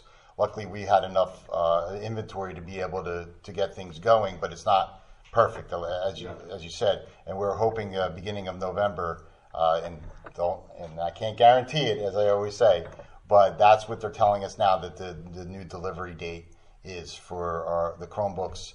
And then also, everybody remembers through budget, we were ordering elementary laptops for teachers. So that'll allow us to push higher level computers to aides and students to really kind of rotate out some of the older units. Yeah, and for everybody that does have problems, we have a lot of empathy for people having these problems, right? Especially when they're at home and dealing with their kids and figuring out. But let us help you work through these and we'll come out to a better spot. Kelly, did we miss anything? No, I think you hit most of the issues that we're talking about. And like I said, yes, I'm working on it, but Mike Hall has really worked hard to try and fill some of the gaps with those courses at the high school. We've had some solution, but we know we still have a problem there, and we're still working on it. And that help desk number is easily accessible to parents? The phone number to contact the help desk? Or the email? Yeah, the email. Yeah, help desk. Was it Kelly? Help desk at Ocean. Yeah, Yeah, I think it's in our parent-friendly version of our plan, but if it's not, we'll add it in there. Yeah. Could I just suggest for things like that, I think a lot of times the information we push out to parents, it's an email, but then it's a link to a PDF of a letter that sometimes then has live links, but sometimes it has links that aren't live, so you're kind of pushing people through multiple steps, and a lot of people are accessing this via their phone. So by the time you get to that place where you'd have to click to see the plan, you might have already kind of given up in frustration. Okay. So, maybe if some of that information could just have its own email of, if you're having problems, you do go right to the help desk, you go to your teacher first, kind of explain that out, and maybe in a simple social media post. We can do that. That's one of the things we try to do with that is to have that alert at the front, so that then when you click on that, it kind of takes you to those places. But yeah, we can certainly do a separate notification. You're having problems, so many steps and go here. But then can I ask what the status of our elusive webcams are? From what I heard today, they were in Pennsylvania on their way here. You can almost touch them, yes. So we do anticipate by the end of the week. Mike Hall's been tracking them and seeing on the MapQuest where they are, and so that was a conversation we had today. Where did they start from? No, that's why they're almost here. Started in Trenton. They didn't start from Rhode Island. End up in Pennsylvania. No, that's why they should be your next few days. Great, they got delivered to an Amish village. Those people know what the hell to do. Well, many of us were offered it. Make the drive. Pennsylvania. Load up our truck. Pennsylvania is not a quarantine state, so it's okay. Right, you're going out. You can go and come back to school. Yeah. So I the volunteer buses. my truck. I was going to say. 6 states came off today, by the way. I know, I saw that. Vacation time. But now you can't go to Puerto Rico. Oh, you can't go to Puerto Rico. All right. Okay. So, any other questions about tech from anyone on the board? No? Okay. So, moving on to old business from the board. Oh, Mr. Haddon. Yes. Just a heads up that we will be moving the vote on the amendment to the superintendent's contract from the 13th to the 27th, so it will actually be at a regular meeting. A concern that was expressed by a couple of board members. So there will be a new statement going out. Public notice. Public notice going out, and that vote will be held on the 27th. Thank you. Thank you. Of October. Yes. Yes. Sorry. Yeah. I forgot to say earlier, and just wanted to make sure that all board members fill out the self-assessment from Kathy for really by today or tomorrow. So now you can do it. I misunderstood. I thought you said it was Good Friday, so I did it really quick on it. Yes. You scared me into the deadline. You two are exceptional today. All right, you get a gold star. I don't know where one would be, but I'll find you one. Okay, any other old business from any board members? Just one. Yes, Ms. Fuller. Is there anyone remote who wants to? No, I can see your. I'm looking here, and I can see your hand. So, just have we? Understanding there's a lot of other things going on, but have we decided if we're going to when we can move forward with that posting of the PR position, job posting for that part-time person? We talked about it. Ken and I talked about it today, and just getting the job description and the posting together. So hopefully within the next week or so, we'll be able to get that out. Because I think it could take obviously a lot of this kind of pushing out information off of your plate, right? I was going to reach out to Super at RBR, because we had a person in that capacity, just kind of look at the job description of what we had. So I'll have to get that, and we'll have to approve a job description. All right, thanks. Okay. Mr. Wine. Oh, go ahead, Ms. Gilman. Sorry, I didn't see your hand. Just wondering, there was an issue with bus runs. Has that been resolved? The kids getting on the bus, having their temperatures taken? Right now, we don't have aides on the buses right now. That was discussed at our task force meeting last week. there were just some logistical issues that arose over the last week or so. We're hopeful to be able to get some aids on some buses. Basically, the aids on buses was really an issue that was going to be done in lieu of Wednesdays because it's all remote, so extra time, Monday, Tuesday, Thursday, Friday. But more aids are being utilized on Wednesdays than we had anticipated, and we needed more aid. There were more bus runs than we had originally anticipated, so that created a little bit of an issue. So we're working on it. We're still hopeful that we're going to be able to do that at least in some capacity. I don't think we're going to have aids on all the buses because the numbers just don't add up in that way. But our original plan, we didn't anticipate aids on buses anyway as part of our original plan. So all of the students are being temperature checked prior to them entering the building. But I once again want to stress, and I've stressed this in our multiple communications that have gone out over the entire summer, is it starts at home. It starts at home. The parents have to be the first step, and if their children are not feeling well, they should absolutely keep them home. And we have the checklist. Everybody has the checklist, or at least we've sent it out. So if you follow that health checklist, which is directly from the New Jersey Department of Health, then that's the first line. So.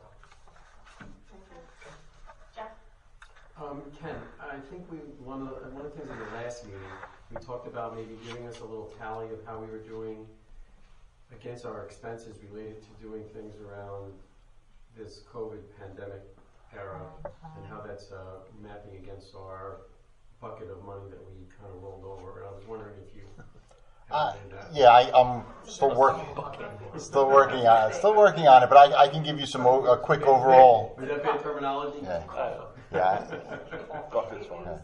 I can give you a quick overall. To date, we've spent about $575,000 on PPE, including the whole list of everything from temperature kiosks to tents to everything that you saw when you walked through the buildings. So it's a lot. Now, $277,000 of that was covered under the CARES Act, and I also have an application in with FEMA to try to cover some of that, a small part of that. And I know Janice saw the article, and maybe some of the other board members did, that just recently came out, where they're going to be scaling back some of what is a qualified expense for FEMA. So working through all that, so I'm not sure right now how much is going to be covered by FEMA, and I'm not sure how much. We've talked about this, I think, at our last meeting, and I have a head custodian meeting tomorrow, where after our first 2 days of school, to sit down and go over our inventories to really see what we've used in the first 2 days, to really try to get an idea of where we're going to be and try to project out for the rest of the year and see what that number is going to be. Now, as you mentioned, we had the maintenance reserve that we had established last year because we had saved money from March to June on things like daily substitutes, and just think of the big operation that some of it we didn't have to do, so there were some savings there. So we moved that money to our maintenance reserve account just for this, because we knew this was coming. So right now we're still okay, but the big things are, end of this month we'll know, Governor Murphy and the legislature and we're hopeful, and I'm much more positive now than I was a few months ago as far as our state aid goes, that they're going to maintain that that was Governor Murphy's proposal. Now hopefully that won't change. In the last 2 years now it has changed. So so hopefully that won't be an issue.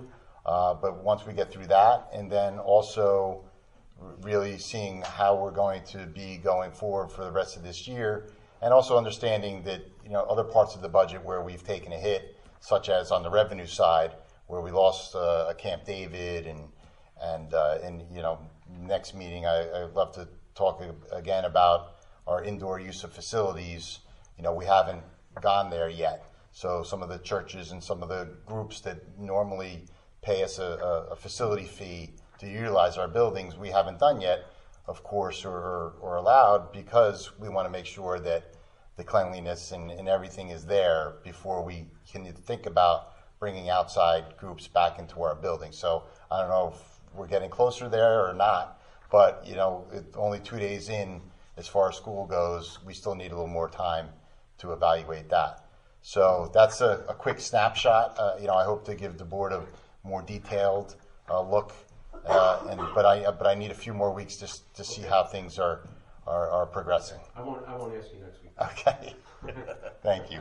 Can I ask on the FEMA issue? Is there any talk among school districts in New Jersey or kind of all over the place of passing resolutions of asking FEMA to reconsider their reconsideration of the reimbursement? Is there anything that we should be? That's a good thought. I haven't seen anything yet. Usually something that school boards would usually come up with something like that and send out a sample resolution for people to do, but I can look into that. Question for Ken. One more question. So tomorrow is our first remote day where everybody's out of the building. Can you give us a brief overview of how that's going to work as far as cleaning that's different from perhaps another day? Sure. We have checklists that everyone's working off of. So a lot of it will be the same, but then things that such as plexiglass, things like that will be that are between the groups of kids will be wiped down and cleaned. So it's just more of a lot of it's the same, but a lot of it's more detailed areas that we may not do every night. So that's a general, for the most part, a lot of things we're doing every day, such as playgrounds and water fountains and a lot of high touch points, and so we're doing that every day. But there are some things like plexiglass is a big thing that pops in my mind that we don't do every day, but we will be doing on our Wednesday clean. We're calling it. The buses, I'm sure, are getting a bigger. Buses, well, our bus drivers is because the majority of them will not have runs. Right. Now, some of them will be working from 12 to 3, which is our food service. Oh, I knew it. I forgot someone. Our food service people, Sodexo. In the beginning, I forgot to mention Sodexo and everyone who works on the food service. I'm sorry, but they've been great. And you talk about procedures going out the window and with teachers, and the teachers have been great. And the online ordering is getting better and better. We're starting that with the parents' online ordering and for our physically in-person students. So that's coming along, and that's going to be a really good thing once we get everybody online. And used to it. So I did forget them. I knew it. I'm sorry, where was I? Cleaning. Cleaning. Cleaning of the buses. Cleaning the buses. Yes, so the bus drivers will be doing food service distribution from 12 to 3, and then they're also on shifts coming in and disinfecting and cleaning their own buses too. So that's their Wednesday, because most of them don't have buses. Some of them still have routes, maybe out of district schools or things of that nature. But so everyone is still expected to have some duties on a Wednesday. All right, great. Thank you. Okay. So at this time, we will move on to public comment on any item at this time. Mr. Dietrich, I think we should go back to Mrs. Hayes just on the one comment and the one question. I believe, Mrs. Hayes, that it was about what do the nurses' offices look like for the isolation rooms. Is that correct? Yeah, wherever the isolation rooms are there one or two exits? You're still getting I'm getting a ton of feedback, so sorry. I can't hear everything you're saying. No, it's weird. Yeah, I don't know what's happening. I'll try to use my computer. For our help desk. There are footages, and if it is the nurse's office, is there a second door, like is there only one door to get in to this isolation room? And is there enough space for your kids, because it's in the morning, of 3 kids going to be packed into, a small space that we're calling an isolation room? So if somebody could just go over what the holding room are gonna look like? Yeah, I mean, I don't know, Jen, I mean, you oversee the nurses, Jen, do you want to look at that? I mean, most of them are part of the current, where the current nurse's office is, space within that. Jen, can you go over that a little bit? Sure, I might need a little clarification on the question. So when the children get off the bus, if they have a temperature or identified as having the temperature, there is like a cooling tent at each school where they would be escorted to go to. The nurses there, sometimes it's obvious that the child would not be feeling well, and then they would be escorted into the school to the isolation room. All isolation rooms are within the first couple of feet of entering the building, or so, 100 feet or so. And then the parents would be called. A lot of times that it's just, that speculation at this point, not necessarily today because it was cooler, but that they would be overheated from being on the bus or the temperature, humidity, something like that would affect their temperature. Jen, another part of the question was as far as entrances into the isolation room. Are there multiple entrances or? No, there's only one entrance and one exit. And there could be two kids, it's luck were to unfortunate luck were to have it, two kids could be sharing the same space if they're put in the isolation room at the same time and both have fever. That is not something that has been an issue. The nurses have not brought that as a concern that they wouldn't have additional space if they need it. I believe that everyone's worked with their principals as far as a plan if they had multiple children sick and where to go. I have follow-up. I have other questions. Can I just add something to that? Just to add, because I know over the summer our maintenance crew, we in some of the instances each building is different, but where we went to an adjacent room and opened up the room to the nurse's office and created more space in the nurse's office, and then they put up tracks with clear plastic and also added hydroxyl air scrubbers in those rooms to try to give as sterile an environment as possible, and they worked with the nurses to do that. So I just know a little bit about the physical setup of those rooms. And also, Alex, in some cases, but not all, like for example at the high school, there are multiple ways into the nurse's office so that kids who are coming down for symptom-related kinds of things do not necessarily have to interact with the kids who are going into an isolation space. And I think in many cases, those isolation rooms are very close to the main entrance, so kids don't have to walk deep into. If they don't have a separate entrance, they don't have to walk deep through to get to it. I can't say that in all cases, but in many cases, we tried to do that. Okay, that is very helpful. Thank you.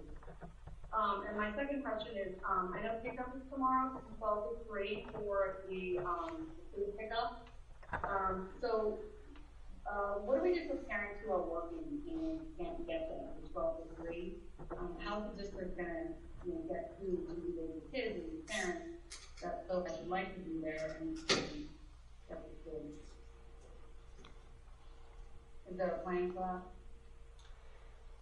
Well, I would, right now I can't say that we have a specific plan for that. I think if there's a parent who falls into that category and they want to contact us and let us know their situation, then we can try to work out.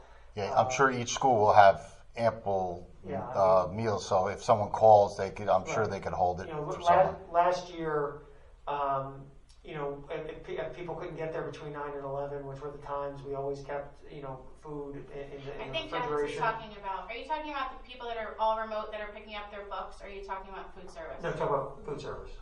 Okay. Food service. So we keep a number on site for those parents who couldn't get there at that particular time.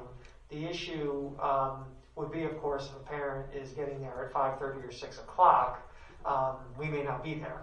So that is a real question. But perhaps we can work out to where a parent could stop by, first thing in the morning the next day prior to work or something like that, and I'm sure we can accommodate them. If they contact their principal, I'm sure we can work to try to accommodate that. And I'll questions, but I'll see for now. Thank you. Okay, next up is Cindy White.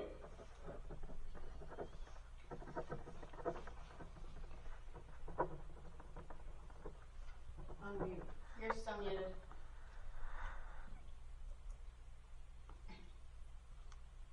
Jim's working on it. You can see him. There you go. Oh, wait, you're muted again.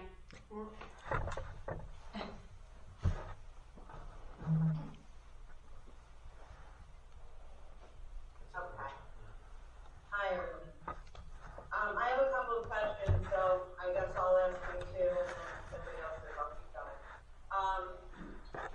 Talking about the SEL, great resources for kids who are in school, but our remote students are really at a higher risk of not having that social interaction. So what exactly are we doing to socially, emotionally support our all remote students?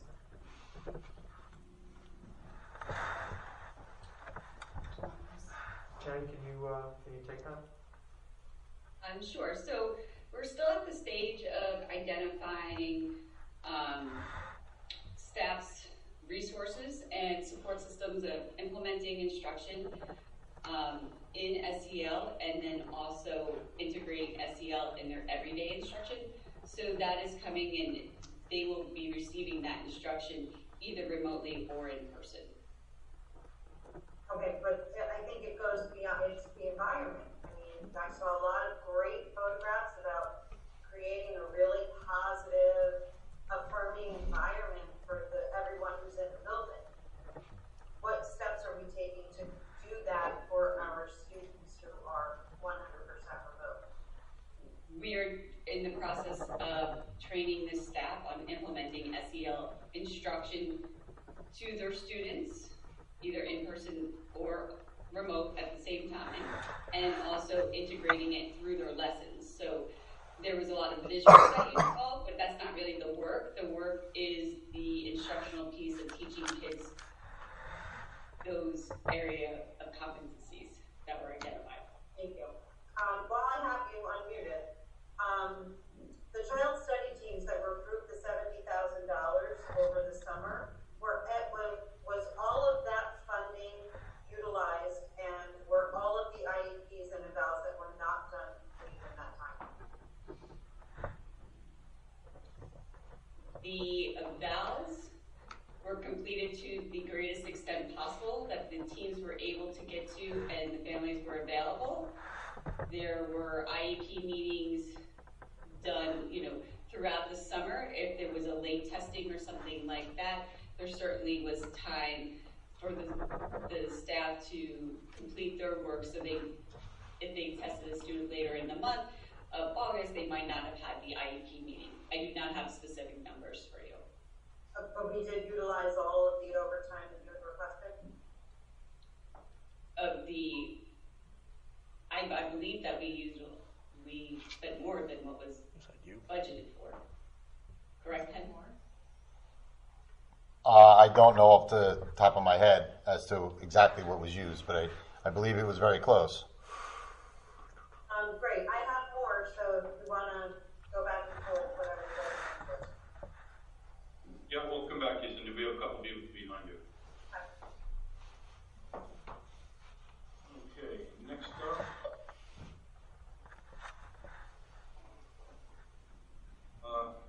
Shalom Lakowski. Go ahead, Shalom.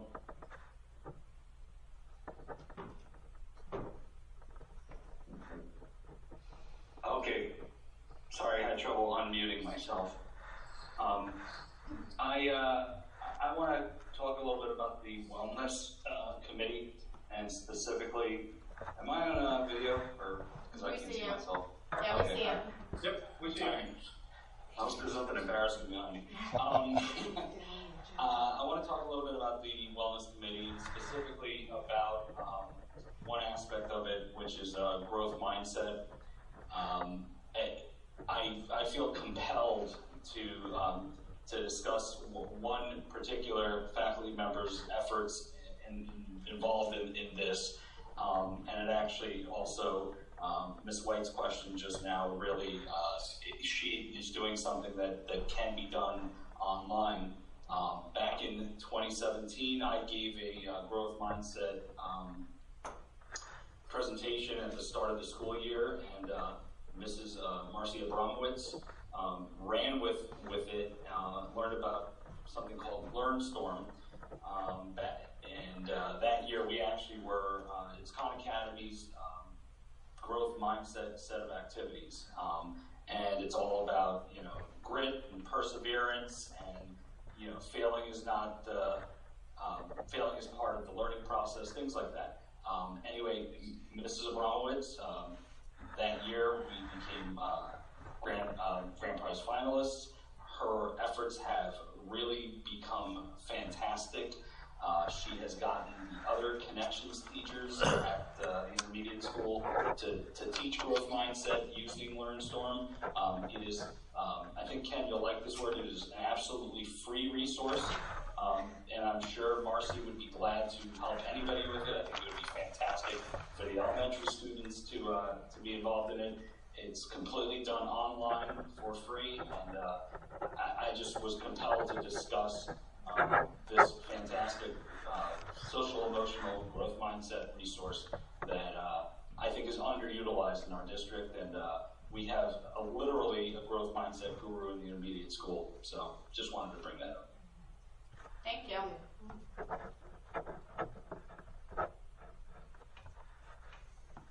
Okay, next up is Carolyn Stack. Hi. Hello. Hi. I just have a question or more of a concern regarding the, I guess, messaging around temperatures, being taken or now not being taken at the bus stop.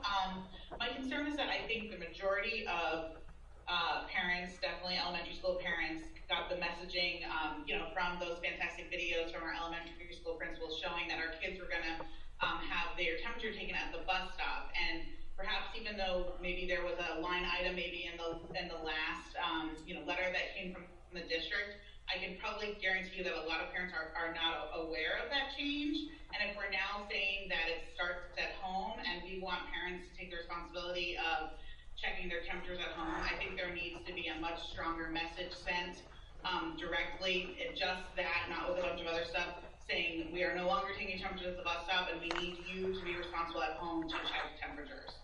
Because I probably guarantee you that a lot of parents are unaware of that at this time. Thank you. Thanks.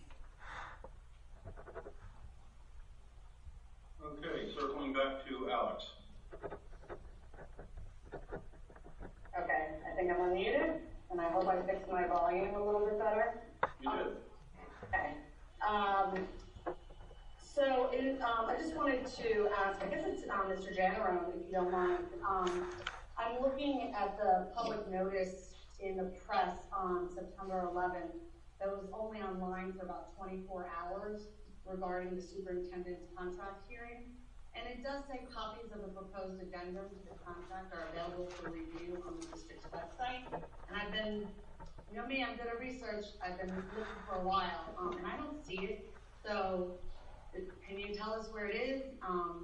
And also send me a copy. And I heard that in the past we used to send it out in our web backpack when we have public hearings like this. Will that be done?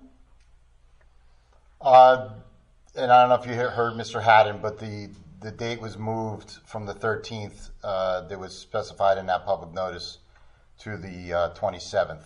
So a new public notice will be published in the newspapers. So I'll send you that new public notice, and the contract until it is, once it's approved by the county superintendent, then I'll send it right to you, which will probably take another at least a couple more days before it's approved by the county office, and then I'm allowed to release it to you or to anyone. But on Friday, it did say copies of the proposed addendum are available for review. So can I get that Friday copy that was available on Friday? No, it's not available until the county superintendent approves it. Okay, so is this public notice incorrect? It just doesn't specify as to exactly when. Yeah, it'll be available as soon as the county office approves it, which I hope will be in a couple more days. Okay, I'll look forward to chatting with you more about that. Sounds good. And then I have my second question, which is kind of more like I'll start off with a comment. It's a very quiet and subdued board that is rather unusual. But I think we're getting a little bit of a disconnect with parent opinions about testing scores and administrators' opinions. I can't hear you, Alex. Can't hear you. Hello, can you hear me now? Yes. Just as I said, I think there's a disconnect between your guys' opinions of testing scores and many parents. The superintendent tonight called those AP scores terrific, and I think they were horrific. It makes me think of last year how we were told that Dow Avenue State testing scores, went from a 20% passing rate the year before, and they moved up to a whopping 30% passing rate when we had Wanamassa at about 75%, and the state average at about 55%. You all said that was a good scores. So this leads me to the New Jersey School Performance Report, since it was just recently made public.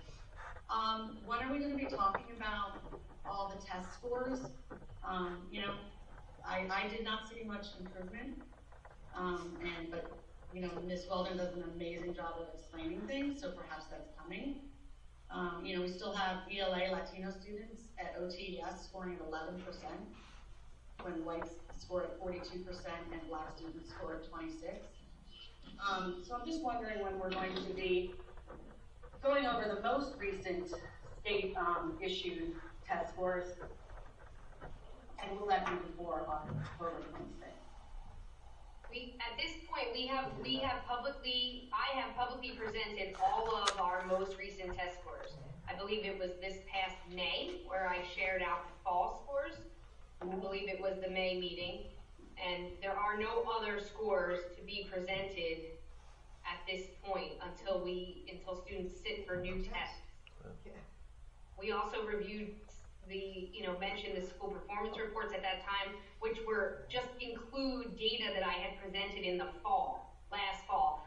So the school performance reports are a year behind what we're talking about. So the school performance report that was released last spring includes the data that I presented in October, I believe it was October of 2019.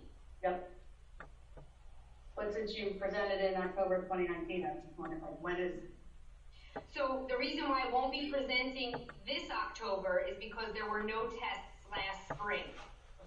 So normally I take everything that happened in a school year, 2019 to 20, the fall testing at the high school, the access testing for our ELLs, the spring testing for all students K to 12, and all ELM testing for special ed, and present it in the fall because that's when we get the results in the summer. But because of the pandemic, there was no testing in the spring at all last year, so I presented everything we had done last fall, and now I just presented the AP scores, which was the only thing left to present that the students sat for last year. So at this moment in time, there are no other test scores to present until our students sit again this year for what we believe will be our fall block NJSLA, access, and then spring testing. The state has said right now that we will be testing, although they have not put out any calendars or any testing windows or any guidance whatsoever, but they are telling us to prepare for testing, so we are. And so after we have new scores, I will report those performance reports out to the public. Are we doing any assessments on when teachers are going to be doing initial assessments? I thought that they were saying, give it a couple of weeks and then we're going to talk about assessments. The teachers will do those formative assessments in their classrooms, but we do not report those out to the public. We report out the state assessments. Now, a parent can have information about their own child at any time, and they can get that through their teacher and their principal about their own child. Yeah, I just want to speak to that really quickly. I have to take umbrage with calling our AP scores horrific. I would take umbrage with that as well. Just to let me speak, Dr. Stankus. These kids were in the middle of a pandemic, learning virtually with teachers teaching them virtually. I pulled up those scores. Our biology went up. Our calculus went up. Our calculus BC went from a 3.5 average to a 4.1 average. For these kids to hear someone in the public say that those scores are horrific, when we have marked improvement in nearly all, if not all, areas where our kids test, that breaks my heart. Could we improve? Are we always looking to improve? Absolutely. But to take those scores that these kids achieved, which wasn't holding the line, which was a marked improvement in nearly every testing area, and to say that those are horrific, with no comparison, with no justification for that, it breaks my heart, and to what it does to those kids and those teachers who work so hard. And we encourage all of our kids to take the test. We don't cherry pick. Just like Ms. Kasuba was talking about, Dr. Savinka was talking about, we encourage kids not only to take the courses, not just selecting the most obvious kids, encouraging all these kids to take these classes, and then paying for all of them to take the tests, so that all of that is in here. We don't cherry pick to improve our scores, and even doing so, all of our scores improved in the middle of a pandemic under learning conditions that no one has ever had to deal with before. I'm sorry, I'm upset by that, and I can't let it go unchecked that we're going to let those scores and the work of those kids be called horrific. I'm sorry. Thank you, Mrs. Fuller. I agree. Well said, Janice. Yeah. I agree, Janice. Agreed. I know those high school teachers and how hard they work on those AP curriculum I think it's courses. pretty amazing myself. If there is an issue The with scores went testing up and like that. concerns about testing at schools, we understand that. And there are disparities and there are discrepancies that we all work hard and the administration works hard to improve every single day. But to insult and to demean the kids who took those tests and the teachers who got them ready for it, and not just last year, but all the teachers who taught them up to that moment, getting them ready for that test, it is unfair to the work that is done in this district to call those tests. Well, also, the scores didn't say that. They didn't say No, that. they said the exact But opposite. even if they did, even if those That's right. scores went down last year, I think we all would have understood that if those scores went down with all that those kids were dealing with and the way the test was administered and the tech problems, etc. But they went up. Yeah, They went up. significantly. Something very significant. Yeah. Commendable. Yeah. I wish we could have all these kids and all these teachers here in person, and I look forward to the day when this room is full again, and we could recognize this work and congratulate those kids. Absolutely. Thank you, Mrs. Fuller. Do you have other comments, Mr. Dietrich? Yes, we do. Erica McCann. Go ahead, Erica. Okay. Can you hear me? Yes. Yes. All right. Hold on a second. Okay, so I hate to follow that up. But my that's okay. So earlier we were talking about the bands and where they were going to sit in the stands. So I'll just start with a light question. Actually, I was at the end zones. I was actually thinking if parents aren't going to be there for the visiting team, maybe we could put the band into the visiting team stands instead of putting them in. Parents will be. I'm sorry, Erica, parents will be. Or visitors from the other team will be given, about 100. We're thinking about 100 spaces to come and sit in the bleachers. So yeah, they will be there. And actually, if the kids sit in the bleachers, then they're considered part of that 500. So we got to be mindful. Okay, I was just thinking, I'd hate to see a tuba player get tackled on that. Actually, if you've seen some of them, they actually are pretty good. I mean, I think they can take a few kids out, if you ask me. So we can lose the whole flute section. At least the woodwinds, definitely. I mean, certainly the bassoon player and probably the bass drum. Exactly. I don't think we have a tuba this year. But anyway, the other question I had actually on a serious note was the attendance. I was looking at my power school, and Mrs. Weinstein told me that there was a problem because I was getting absences on my freshman and my sixth graders' power schools that were not correct.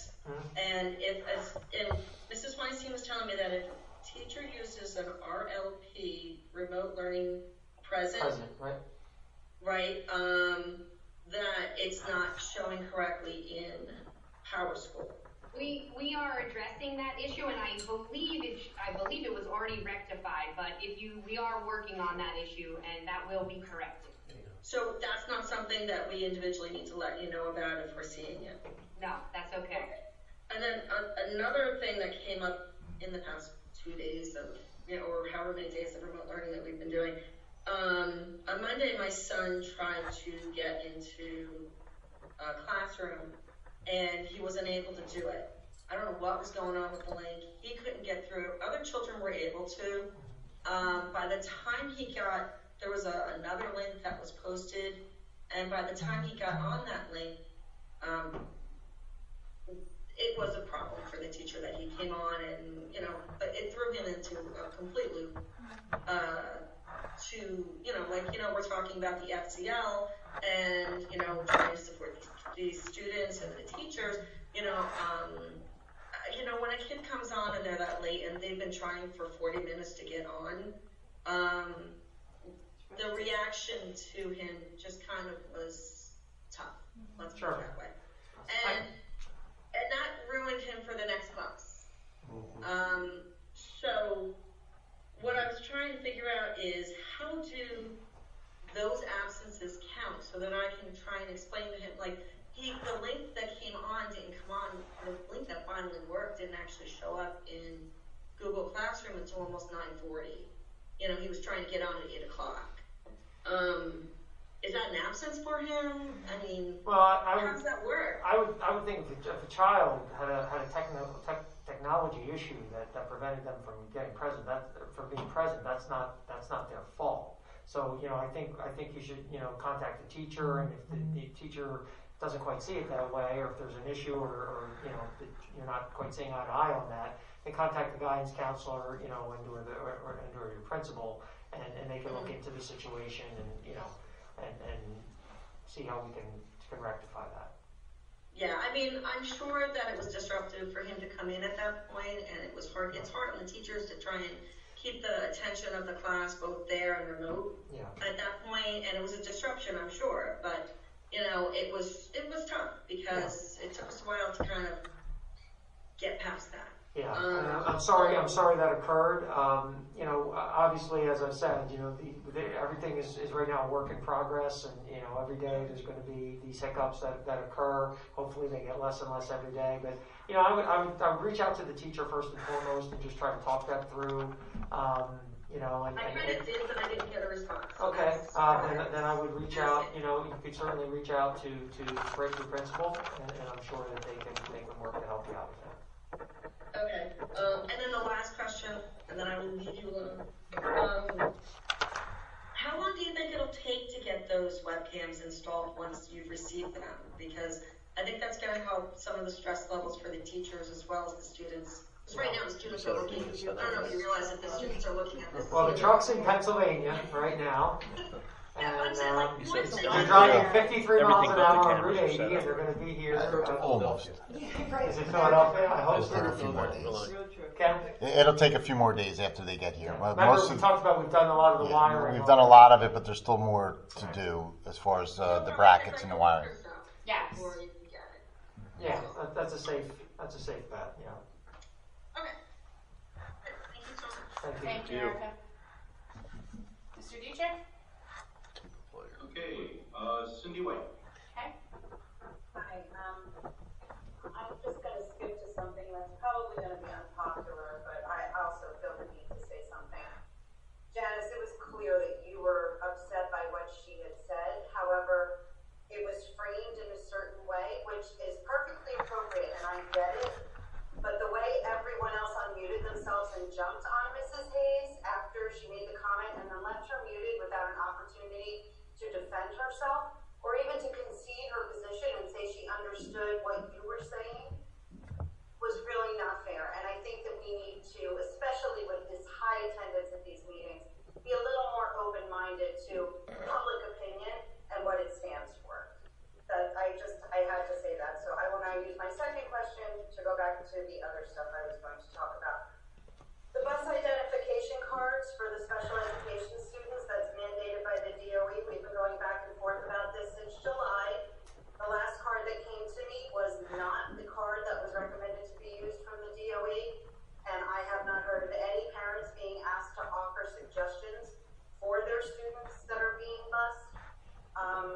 where are we in this process, and will we have this happening by this year?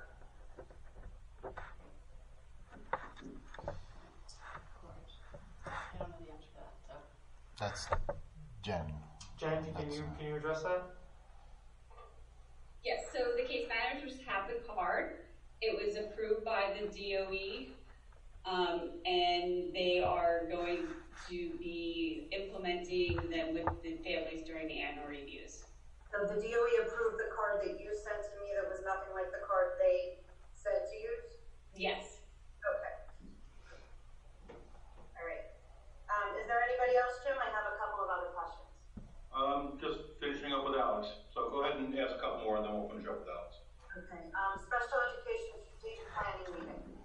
I think that we are all pretty much know how to handle a Zoom now. Can we get this wheels back in motion? Especially Yes, we talked about that last week and with. Yeah, no, Kathy right now is away, so as soon as she comes back, we will set a date for both the Dell Avenue and Special Services final meeting. Yeah, because the one thing that has changed for special services is the gaps are getting wide. Has there ever been precedent set with the board when establishing their goals, taking suggestions from the public, privately, not in a public forum, but maybe opening it up to, we've had unprecedented attendance for the last couple of months. Maybe this is a good public relations moment to say, hey, we're establishing our goals. What would you like to see? Send us an email at boe@oceanschools.org. There has not, to my knowledge, up until this point. I would have to ask, we could ask Kathy about it next week, but I don't know. I don't see why there's It's all going to be part of a public meeting. Yeah, it's going to be a public meeting, so The goals are always developed as part of a public meeting. Yeah. I think we've taken input from the public in the past when they've been on the agenda. People have. I think we should. Yeah. We have verbally.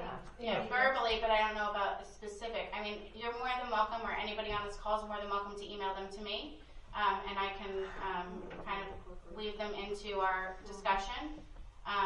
amcgovern@oceanschools.org. Thank you. And then Dr. Stefankowitz, I know you were joking earlier about the thermometers reading you at 96. No, it wasn't. They were actually reading me at 96. My nurse 96.8. radar went right up when you said that, because what happens,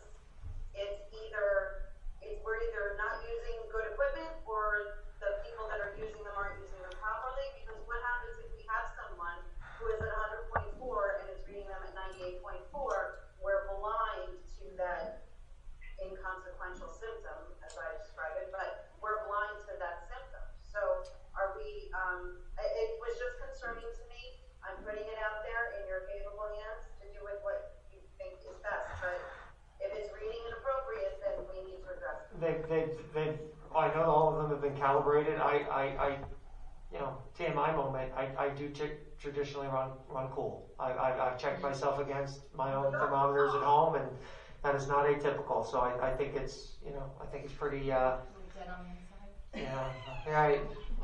I'm just drained, man. I'm just run cold. But I don't think they're too far off. I thought you were going to diagnose them with something I right know. now. I was like, I was coming. what do I have to do right now? I do usually need a blankets, and I am often cold, so. The very last thing that I have is the Open Public Meeting Act does allow for distribution of public meeting notices through electronic means, such as utilizing the internet. And I really think that using the newspaper, while it's still necessary because the law is antiquated, is truly an antiquated process. We have a great mechanism that you guys put in place years ago. We have this, email blasts that go out all the time. Why are we not utilizing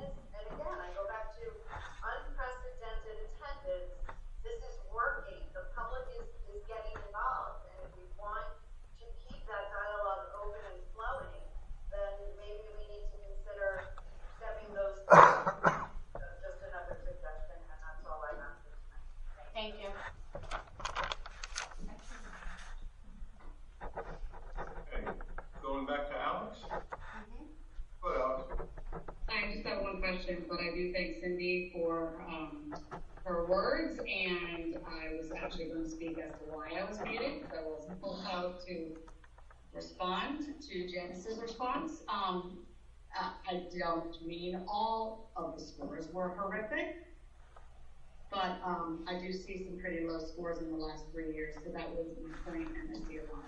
Which score specifically are you referring to? I've seen a lot of like 1.5s.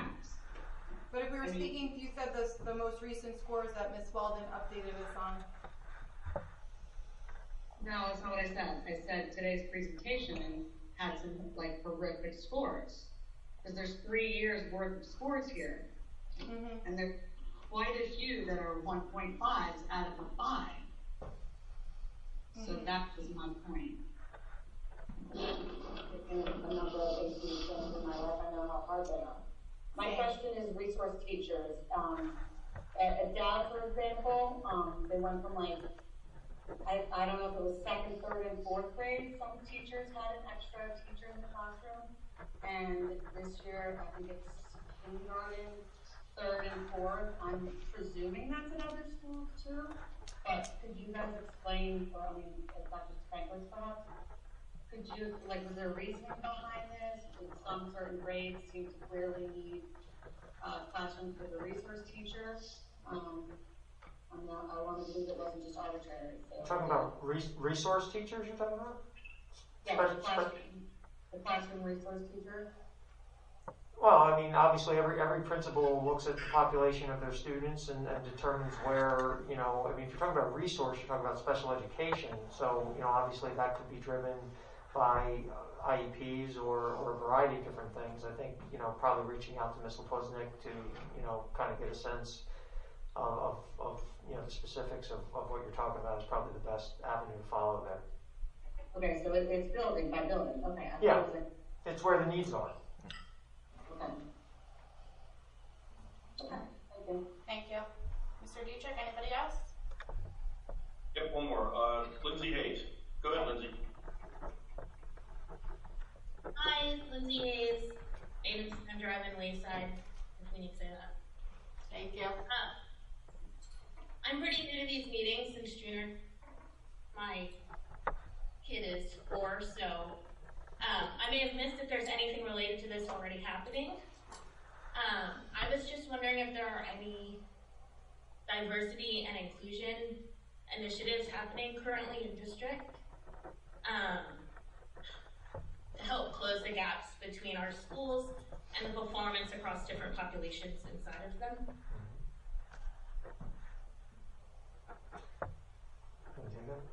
Yeah, so Ms. Hayes, we in the district, we do a lot of things to address those issues. We've run a lot of building level ed camps and PD to address addressing opportunity gaps and addressing cultural diversity. We require training of all of our staff members on bias. And we are members of the Central Jersey Consortium for Excellence and Equity, which is a group out of Monmouth University that provides professional development for staff members and also provides learning opportunities for students, leadership opportunities for students. Ms. Weldon also just worked with a group of staff members to develop a group of resources. Kelly, can you address that, please? Absolutely. Over the last few months, I've been working first with my county group to work on sharing out resources in equity across the county, but also in Ocean Township, a small group of staff members started the work this summer, which we hope will continue throughout the year and in future years, that really focuses in on a couple key goals, which is more meaningful, more actionable professional development for teachers, a mentoring program for students across the district. Our hope is that older students, high school age students, can work to mentor younger students in our district, outreach to parents as well, and alumni. And some of that outreach to alumni did take place this summer, and we're hoping to expand I'm hoping to work with the staff members who are willing to be part of it to expand that and to make those experiences drive some things that we may do to improve in our district. We also provide all new staff members with cultural competency training that Ms. Lepoznik and I provide. There's a number of things that we do to address from a professional development standpoint.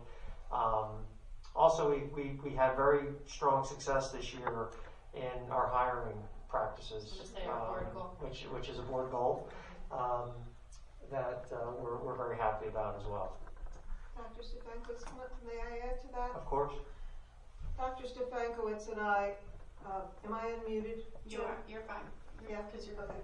Dr. Stefankowitz and I attended a meeting of the African American Culture Club, Ms. Hayes, in the spring, and of course this was one of their main goals, and I hope also to, when we have our meeting about goals, make social justice and acceptance, tolerance, and equity a distinct goal as we move forward into the next school year. And in meeting with those students, they had many concerns about the way history is portrayed, for example, in the history books, and how we might add additional programs and speakers to help even the playing field and expose everyone to the accomplishments of everyone in our American history.